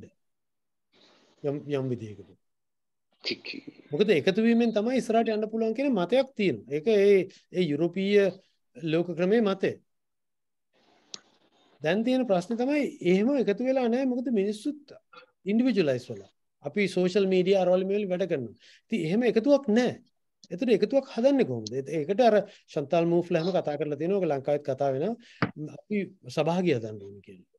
දැන් ස්ත්‍රීවාදීන් එතකොට කම්කරු ව්‍යාපාරේ එකතු වෙන්න පුළුවන්ද? හරි. ඒක එක පැත්තක්. අනිත් අතට තියෙන දේ තමයි ඔයගොල්ලෝ ලේසියෙන් එකතු වෙන්න පුළුවන් ಜಾති හැටියට. එතනක් තියෙන ප්‍රවණතාවක්. ඒව තමයි අත්‍තරම මේ රාජපක්ෂ පාවිච්චි කරන්නේ. අපි ඕගොල්ලෝ අපිට එෆෙක්ෂන් පොලිටික්ස්. ඒකේ පන්ති පොලිටික්ස් එක කරේ මේ මං හිතන්නේ එච්චර දෙයක් තියෙනවා කියලා ඒකේ. ඒකේ තියෙන එෆෙක්ෂන් පොලිටික්ස්. ඒක තමයි බොල්සනාරෝ පාවිච්චි කරන්නේ. අපි කියන ඔකට මේ පොපුලිසම් කියලා. හරි. එතකොට ඒකට කොහොමද මේව කරන්නේ? මට මතකයි 2015 වුණත් අර ලොකු මේ කටවුට්ස් කියලා ලංකාව කියන්නේ ඒව ගහලා මේ ඊට පස්සේ කාලේ 2020ද මේ දියසෙන් කුමාරයා කියලා ටීවී වලින් මේවා කරලා ඒක අත්‍තරම එක්තරා විදිහකට අර ඩිස්කෝස් එකකින් අර මිනිස්සුන්ව මේ ගෙනියනවා. දැන් ඒකම තමයි දැන් අර කර්න කරන්නේ. එයා කිව්වේ අර ටැග් එකකින් කරන්න පුළුවන් කියලා වගේ එකක් නේ කිව්වේ. හරි. ඉතින් ඒකේ මම හිතන්නේ ඒකේ සම්පූර්ණ වැරදිත් නැහැ සම්පූර්ණ හරිත් නැහැ. එතකොට දැන් අද තියෙනවා තත්ත්වයක් අර පරණ 1977ට පෙර තිබිච්ච ලංකාවේ ගත්තොත් ලෝකේ ගත්තත් හරි 68ට පෙර තිබිච්ච එහෙම සංවිධානාත්මක බවක් නැහැ. එතකොට මේ සංවිධානාත්මක බව අඩු වෙලා නිසා සංවිධානය වෙන්නේ කෙසේද කියන ප්‍රශ්නේ තියෙනවා මම හිතන්නේ. ඒ ප්‍රශ්නෙට තමයි සමහරලාට උත්තරයක් හැටියට මතුවෙන්නේ ජාතීන් හැටියට එකතු වෙමු කියලා. මං කියන්නේ ඒක හොඳයි කියලා. ඒ කියන්නේ මේ මං තෝරගන්නේ ජාතීන් හැටියට එකතු වෙන එකද නැත්නම් මේ මාක්ස් ඉදිරිපත් කරපු පාරක්ද කියලා කිව්වොත් මම මේ දෙවෙනි එකට වැඩියෙන් කැමතියි. ඒ වුණාට ප්‍රශ්නේ තියෙන්නේ අපි යථාර්ථයක් තියෙනවනේ. ඒ අර කතා කරපු સંદર્ભේ නෙමෙයි අපි ඉන්නේ. අපි ඉන්නේ වෙන સંદર્ભයක. ඒකේ අර ඩිරෙක්ට්ලි අර කම්කරු ස්ට්‍රයික් කරලා ඉවරලා යම් වෙනසක් ඇති කරන්න පුළුවන් තැනක නෙමෙයි අපි ඉන්නේ. එතකොට ඔයා කියන ප්‍රශ්නේ වැදගත් ප්‍රශ්නයක්. එතකොට මම හිතන්නේ අපිට වැදගත් ප්‍රශ්න තිබුණත් කමක් නැහැ. උත්තරම ඕනේ නැහැ කියලා හිතන්න.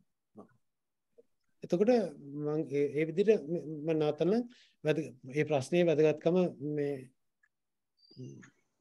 පෙන්වන්න කරලා. ඔව් අපි එකතු වෙන්නේ මොකටද නැත් කොහාට යන්නද කියන එකක් දැනගන්න ඕන සියලු දෙනා නේද?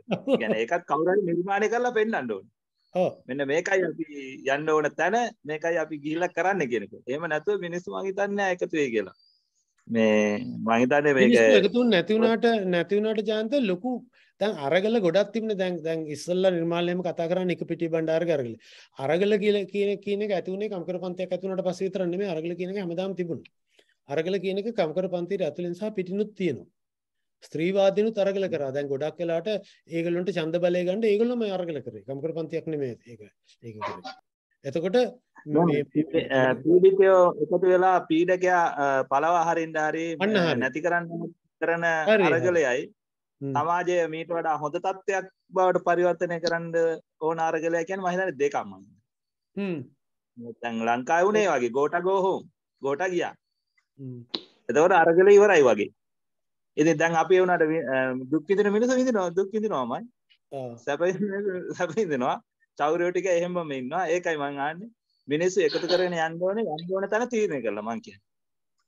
මට පොඩ්ඩක් කතා කරන්න දෙන්න පුළුවන්? හරි. හරි තැන්ක්ස් බොහොම ස්තුතියි. මට මෙතන මේ ප්‍රශ්නේ ඉතාම වැදගත් ප්‍රශ්නයක්. මම හිතන්නේ නිල්මල් රංජිත් දන්නවා මම සමාජවාදී සමානතා පක්ෂ සමාජිකයෙක් කියලා. ඒ නිසා මම කතා කරන්නේ ඒවයි කියලා දන්නවා. ඒක ආයෙත් මට කොහෙවත් රහසක් නැහැ.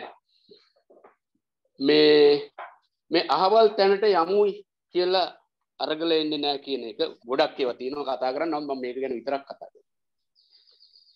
දැන් එහෙම අරගල ඇවිල්ලා නැහැ කියන එක. මීට කලින් ප්‍රංශ විප්ලවෙත් එහෙම නෙමෙයි ආවේ කියන එක මම හිතන්නේ මට වඩා හොඳට නිර්මාල් එක පැහැදිලි කරා. මොකද එයා ඉතිහාසඥයෙක්. කොම්මෙල්ලාගේ ඉඳලා ඒ අරමුණු සකස් වෙලා කොහොමද? ඒ අරමුණු ප්‍රකාශයට පත් කරේ සාමාන්‍ය ලෝකයේ ඇතුළේ ප්‍රකාශයට පත් කරන කොයි ආකාරයකටද ඒවා ඉෂ්ට කරගන්න අරගලයේ ගෙනිච්ච කොයි ආකාරයකටද කියලා ඒක ගැන මම කතා කරන්න යන්නේ නැහැ. නමුත් එක දෙයක් විතරක් ප්‍රංශ විප්ලවයේ සටන් පාඨයේ උනේ නිදහස සමානාත්මතාවය සහ සහෝදරත්වය. ඒ වචන වලට අරමුණක් තිබුණා. කියන්නේ වැඩවසම් ක්‍රමය ඇතුලේ හිර කරගෙන හිටපු ගොවියෝ නිදහස් ශ්‍රමිකයෝ බවට පරිවර්තනය කර ගැනීම ප්‍රධාන අරමුණ බවට පත් වුණා. ඒකම එකම මේ රට තුල විවිධ මේ කුමාරවරුන්ට බදු ගෙවුවා එහෙම එවිදිමින් තියෙන විලෙන්දන්ට ඇති වෙච්ච බාධාව ඉවත් කිරීම මේ විදිහේ බොහෝ දේවල් ඒකත් එක්ක තිබුණා. එකම කම්කරු පන්තිය වගේ නෙමෙයි විප්ලවවාදී පන්තිය හැටියට ධනපති පන්තිය මතු වෙනකොටම මේගොල්ලන්ට උගත් සමාජයක් බුද්ධිමය සමාජයක් තිබුණා. ඒ නිසා ඒගොල්ලන්ට ඒක කලින්ම මේ බුද්ධිමය ආකාරයකට වෙන කාගවත් පිටක් නැතුව ආරම්භ කරන්න පුළුවන් වුණා. ගොවි ජනතාවගේ සහාය ඇතුව ඒගොල්ලෝ ඒ අරමුණු ජය ගත්තා. ඒක තමයි ප්‍රංශ විප්ලවයේ කෙටි කතාව.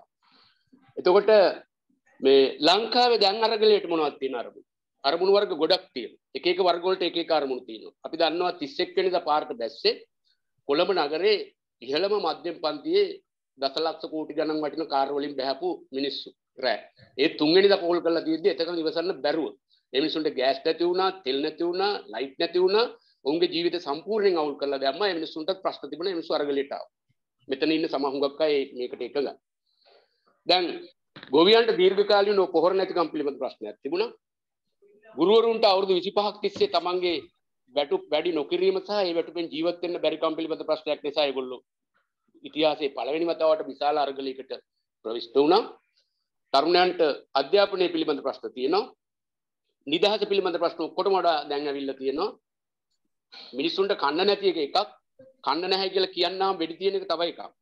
ඒක කන්න නැති වුණාම මිනිස්සු තව වෙලක් බඩගින්න ඉඳලා හෙට හැදෙන්නම් කියලා හිතන් ඉන්න පුළුවන් වුණත් මිනිසුන්ට ඒක කතා කරන්නවත් ඉඩක් නැති වුණාට පස්සේ මිනිස්සු නිකන් ඉන්නේ නැහැ. ඒ නිසා තමයි මහ බැංකුවේ අධිපතියා කිව්වේ එළමෙන අරගලේ පහුගිය අරගලේ නෙමෙයි ඒක ලේයින් අවසන් වෙන්නේ පාර්ලිමේන්තුවේ මිනිස්සුන්ට කතා කරලා කියලා දෙන්න හැදුවේ ඒක. ඒ නිසා ඒක එනවා. ඒක නවත්තන්න බෑ කාටවත්. ඒක සංක්‍රාන්තියක් ඇතුලේ හිර කරන්නත් බෑ. ඒතර මට ඊළඟට කියන්න ඕන රුසියාවේ අරගලේ වර්ධනය වෙනකොට ආවේ නිදහස සමානාත්මතාවය නිදහස සාමය සහ පාන් යුද්ධමල්ගින් විනාශ වෙලා තිබුණා. ඊට කලින් උනත් සාර්ගෙන් ප්‍රජාතන්ත්‍රවාදය ඉල්ලගෙන මහජන කැරලි ආරම්භ වුණා. පක්ෂයක් වෙනුවට මහජනතාවට හෝ මහජනතාවක් වෙනුවට පක්ෂයට ආදේශ වෙන්න බෑ. ඒක හොඳට මතක තියාගන්න. මහජනතාව නැගී සිටින අවධියක් තියෙනවා. පක්ෂයක් ඒ සඳහා වැඩ කරන අවධියක් තියෙනවා. මේ දෙකේ සම්බන්ධතාවය වෙනත් ආකාරයකටයි වර්ධනය වෙන්නේ. ඒවා ඉන්ටර්සෙක්ට් වෙන්න ඒ අවශ්‍ය කොන්දේසි නිර්මාණය වෙන්න ඕනේ. එහෙම නැතුව ඒක කරන්න බෑ.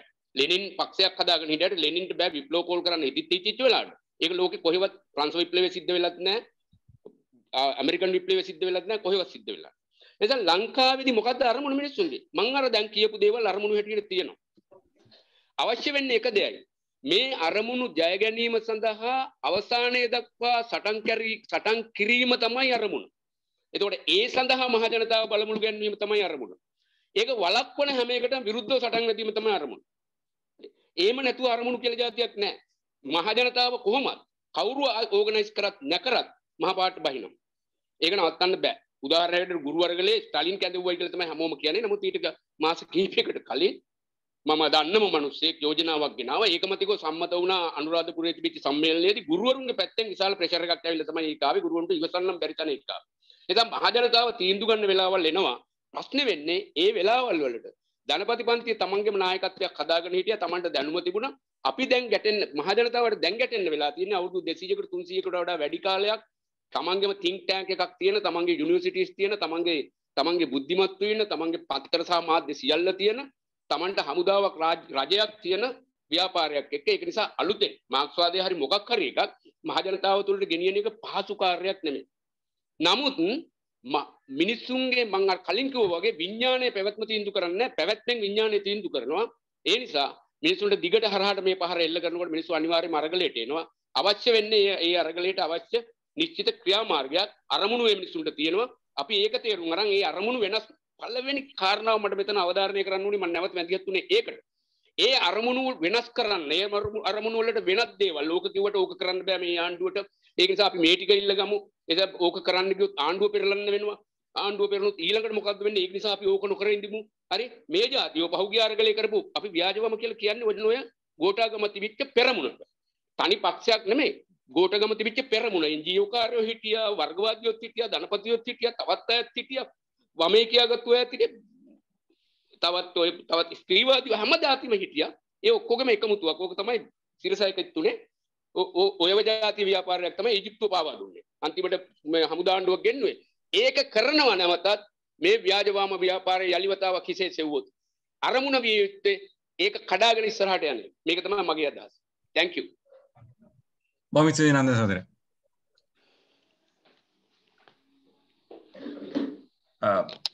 නිහල් මොනවද අදහසක් තියනවද?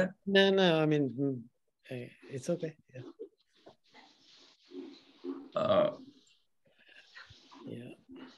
තව අදහස් විවේචන හෝ ප්‍රශ්න තියෙනවා ඉදිරිපත් කරන්න පුළුවන්.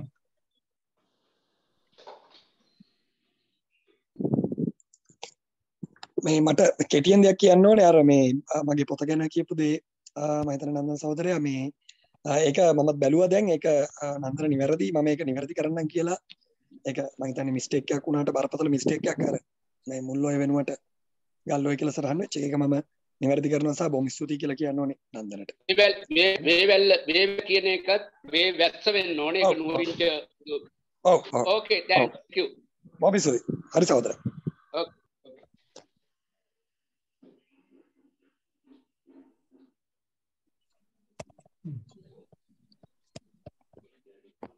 නිර්මාල් මොනවාරි අදහසක් තියනවද?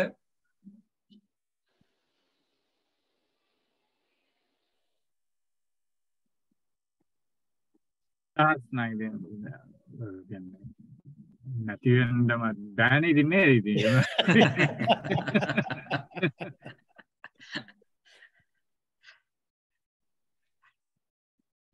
මම හිතන්නේ දැන් මම හිතන්නේ අපේ කතාවල් වලින් එක්තරා විදිහකට සංක්ෂිප්ත වෙනවා නම් යමක් මෙතන කියවීමේ ප්‍රශ්නයක් තියෙනවා. මම හිතන්නේ අපි මතු කරෙත් ඒ කියවීමේ ප්‍රශ්නේම තමයි.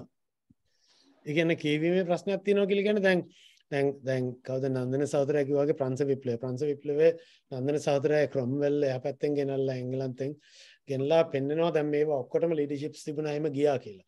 දැන් ඇත්තටම එක විදිහකට ගන්න පුළුවන් එහෙම වුණා කියලා. එක විදිහකට ගන්න පුළුවන් ගොඩාක් කට්ටිය ඒකට එකතු වුණා කියලා. දැන් ප්‍රංශ විප්ලවය ගැන එහෙම මම මේ ඩිසයින් වගේ දේවල් වලට කියවලා තියෙනවා. ඒගොල්ලෝ එක වෙලාවකදී කල්පනා කරා අවුරුද්දේ පළවෙනි දවසේ ජනවාරි 1 වෙනිදා නෙමෙයි මාර්තු 21 වෙනිදා කරමු කියලා. ඒ වගේ රැඩිකල් මේවා තිබිච්ච එක ගෲප්ස් තිබුණා ඒක ඇතුලේ. එතකොට දැන් ඒක ඇතුලේ අන්තිමේදී ඒ ක්‍රොම්වෙල් කෙනෙක් ආවෙත් නෑ. අන්තිමේදී බොනපාට්නේ මේ එතන අන්තිමේදී ඒකේ භුක්ති විඳින්නේ. එතකොට ඒ කියන්නේ ඒකත් අන්තිමේදී ආ රජ කෙනෙක් වෙන්න හදනවා. ඒ කියන්නේ රජුරුවම කරලා හරි. එතකොට දැන් එක විදිහකට දැන් ඒ කවුද නන්දන සහෝදරයා කියනකොට මම අනිත් අතට කල්පනා කරේ අපි සෝවියට් විප්ලවයත් ඒ විදිහටමද කියවන්නේ කියලා. මොකද ඇත්තටම ඒකෙත් ඇත්තටම අපි බොහෝ විට අර ඉතිහාසය ලියලා තියෙන බොල්ෂෙවික් පක්ෂය දැන් ලංකාවේ අර ඩීඑස්.එන් නායකට මේ නිදහස හම්බුණා කවුරුත් සටන් කරේ නෑ නිදහස වෙනුවෙන් එක්කම බොරු කතානේ. එතකොට ඒ වගේ සෝවියට් විප්ලවය වුණත් මම ඒක කල්පනා කරේ දැන් මෙන්ෂෙවික්ස්ලාත් ෆයිට් කරා. එතකොට මේ මොකද්ද ඒකට කියන්නේ මේ අනාකිස්ලාත් හිටියා. ඔය හැමෝම හිටියා. ඒ දෙක ඒ ඔක්කොම මැදින්නේ මේ බොල්ෂෙවික් පක්ෂය යන්නේ. එතකොට ඒ යනකොට ඒ කියන්නේ ඒකත් ඒ ෆීල්ඩ් එකක් හැටියට නිකන් තනි පක්ෂයකින් නායකත්වයක් දීපුවා නෙමෙයි. මේ ඉතින් ඒක නිසා ඒ වෙලාවෙවත් මම හිතන්නේ ඒක එහෙම උනේ නෑ කියලා. Thank you Jayantha. ඒක මට තේරුම් ගන්න උදව් කරාට. වාගේ එකට අනිත් එක මම තේරුම් ගත්තේ. නමුත් thank you.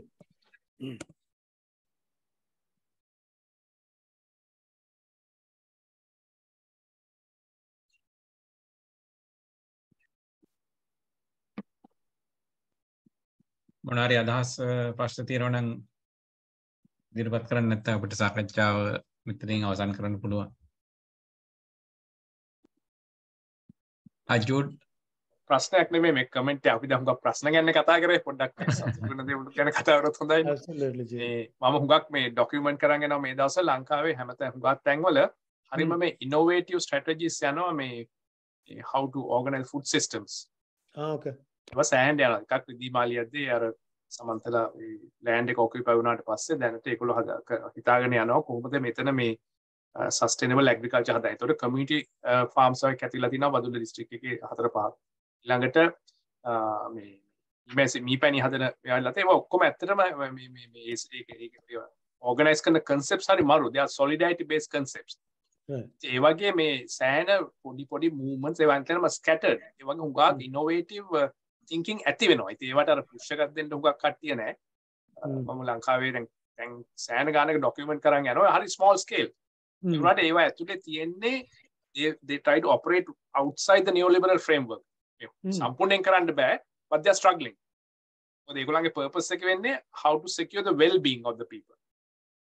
ඒ කියන්නේ social සහ and ecological well being. ඉතින් ඒ වගේ මේ සංකල්ප දැන් ටික පැතිරෙනවා හැමතැනම තියෙනවා. ඒ වගේ ඔක්කොම එකතු වෙලා ලොකු මූවමන්ට් එකක් හැදිලා නැහැ. ඉතින් මේ කන්ට්‍රැඩික්ෂන් එක ඇතුලේ මිනිස්සු අලුත් විදිහට හිතනවා. ඒක තියෙනවා. ඒක ලංකාවේ විතර නෙමෙයි හැමතැනම. ඔය food justice movement, food sovereignty movement, abolitionist agriculture, agroecology ඔය වගේ movements ලෝකෙ හැමතැනම ඇති වෙගෙන යනවා මේ contradictions ඇතුලේ. ලංකාවේ ඒවා තියෙනවා මදි. නමුත් ඒවා තියෙනවා. Yeah. Thank you. I mean මමත් ජූඩ් වැඩ කරන්නේ මටත් ඉන්ට්‍රස්ට් එක තියෙන්නේ මොකද මමත් ඩෙවලොප්මන්ට් කියන එක දකින්නේ ඉමර්ජන්සිස් හරහා. මොකද මේ අර GDP අර මේ කියලා අර උඩින් දාන එකට වඩා you know like so මමත් පොඩි දේවල් වගේ වැඩ කරනවා. maybe I'll contact you to sort of like get some information.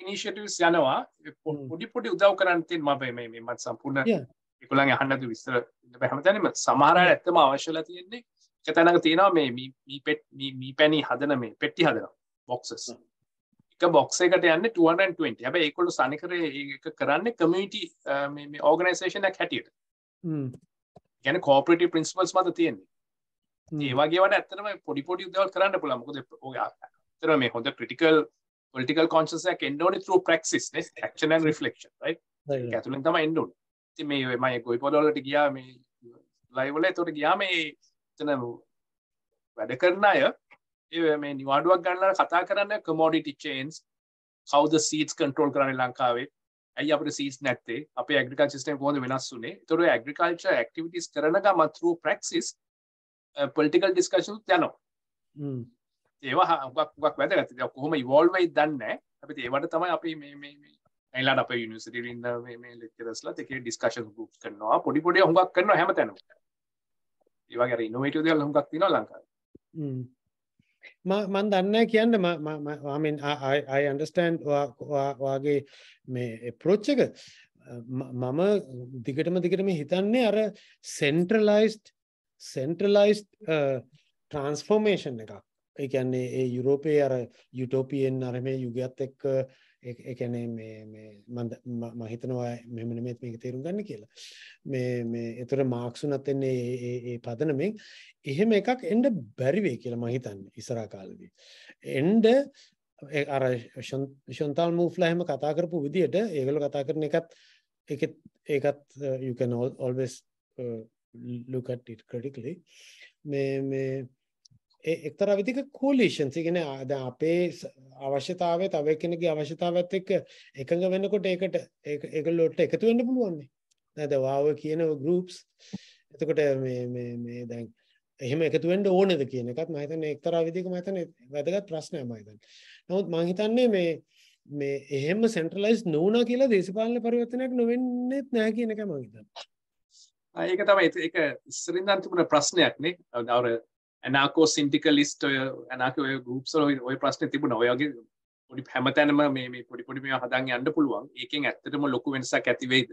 Decentralise system එකක් ඇත්තටම ඉස්සරහට යන්න පුළුවන් සෙන්ට්‍රල් ඇඩ්මිනිස්ට්‍රේෂන් එක නැතුව. ඒක හරි අමාරු ප්‍රශ්නයක්. හිතන්න අමාරුයි කොහොම වේද කියලා. හැබැයි ඒ වුණාට මට හිතෙන්නේ දැන්ට ලංකාවේ තියෙන ප්‍රශ්න වෙලා තියෙන්නේ ඛණ්ඩ නැහැ. මේ තත්ත්වෙ ගියොත් අපේ quality of human resources ඒ ටික අඩු වෙනවා.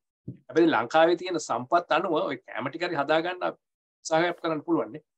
ඒක රජයෙන් වෙන්නේ නැත්තම් අපිට පුළුවන් ද කමියුනිටි ලෙවල්ස් වලින්. ඒ කියන්නේ මෝ ග්‍රාස් රූට් වලින් ඒක ඇති කරන්න. මම ඒක හිතන්නේ මොකද මේ වෙන දැක්කහම මේ ළමයි කලන්තේ දාලා වැටෙනවා ඉස්කෝලේ වල කොච්චර ප්‍රශ්න තියෙනවද? අපිට ඒක අපි මේ සිස්ටම් එක වෙනස් වෙනකන් ඉන්නේ නැතුව මේ වගේ දේවල් කරලා හැබැයි කරන දේ ලොකු පරිවර්තනයකට ඉන්න බෑ. ඔව් හැබැයි ඒක සිස්ටම් වෙනස් කරන එකෙන් අපි මේ ඈතට යන්නෙත් නැහැ. නෑ. ඒ ඕගනයිස් අපි ඇග්‍රිකල්චර් සෙක්ටර් එක ඕගනයිස් කරන එක ඇතුලේ අපිට පුළුවන් දේශපාලනය ගැන කතා කරන්න. ඇබ්සලියුට්ලි. අන්න ඒ කියන්නේ මිනිස්සු ඉන්න තත්ත්වෙ ඉඳලා. කියන්නේ අනේ එතනදී මම ඔය අලුත් ලැන්ග්වේජ් එකක් ඕන කියන පිළිගන්නවා. කියන අපි නෑ ඒ විදිහ එකක් තමයි ජුඩ් අපි කතා කරේ මම හිතන්නේ. යා.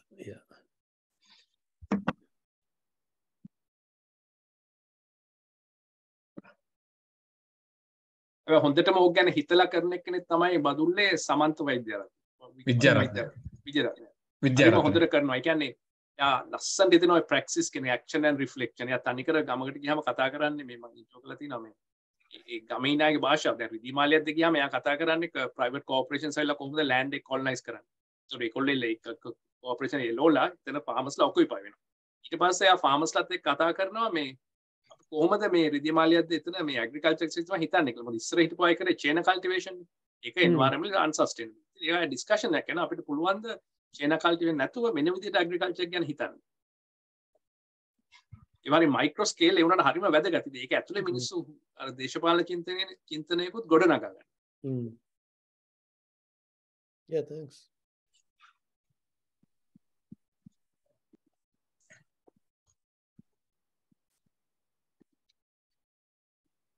තවදුරටත් අදහස් ප්‍රශ්නයම තියෙනවා ඉදිරිපත් කරන්න පුළුවන් නැත්නම් උට සාකච්ඡා මෙතන නිවා කරන්න පුළුවන්.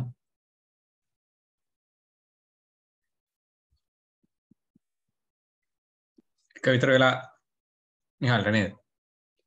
මට නම් එකමාරට කිට්ටු.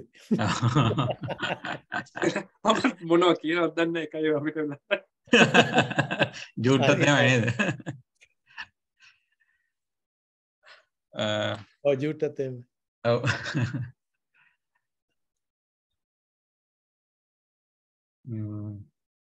එහෙනම් අපි සාකච්ඡාව මෙතන නිමා කරමු නේද? ජූඩ් මොනවාද අදහසක් නැහැ නේද? නෑ thank you ගොඩක් ඉතින් අරගලේ ප්‍රතිඵල තමයි මේවත් සාකච්ඡා. එහෙමනම් අපේ අද සාකච්ඡාව නිමාවට පැමිණිලා තියෙනවා. මම බොහොම ස්තුතිවන්ත වෙනවා මහාචාර්ය නිහල් පෙරේරාට අපේ ආරාධනාව පිළි අරගෙන අපේ සංවාදය සඳහා සහභාගී වීම සම්බන්ධයෙන්. ඇත්තටම අපි හිතනවා ඉතාමත් වැදගත් සංවාදයක් සිදු වුණා කියලා විවිධ කරුණු ඔස්සේ විවිධ ප්‍රතිමානයන් ඔස්සේ අරගලය සම්බන්ධයෙන් අරගලයේ ඉදිරි ප්‍රවේශයන් සම්බන්ධයෙන් වැදගත් සාකච්ඡාවක් අලුත් භාෂාවක් සම්බන්ධයෙන් වෙන සාකච්ඡාව ඉදිරියට ගෙන යාමක් සිදු වුණා කියලා අපි හිතනවා. ඇත්තටම මේ සඳහා සහභාගී වූ හැම දෙනාටමත් අදහස් දැක්වූ ප්‍රශ්න ඉදිරිපත් කර හැම දෙනාටමත් මම නැවතත් වෙහින් ස්තුතිවන්ත වෙනවා. අපි නැවතත් මෙවැනි සාකච්ඡාවකින් හමු වෙනතුරු සමන ජය කියලා ප්‍රාර්ථනා කරනවා. මේ බොහොම ස්තුතියි සජිත් මට ඉන්වයිට් කරාට අනිත් සියලුම දෙනාට බොහොම ස්තුතියි පැමිණියාට සහ ඒ ප්‍රශ්න සහ අදහස් ඉදිරිපත් කරපු අයටත් බොහොම ස්තුතියි. Thank you.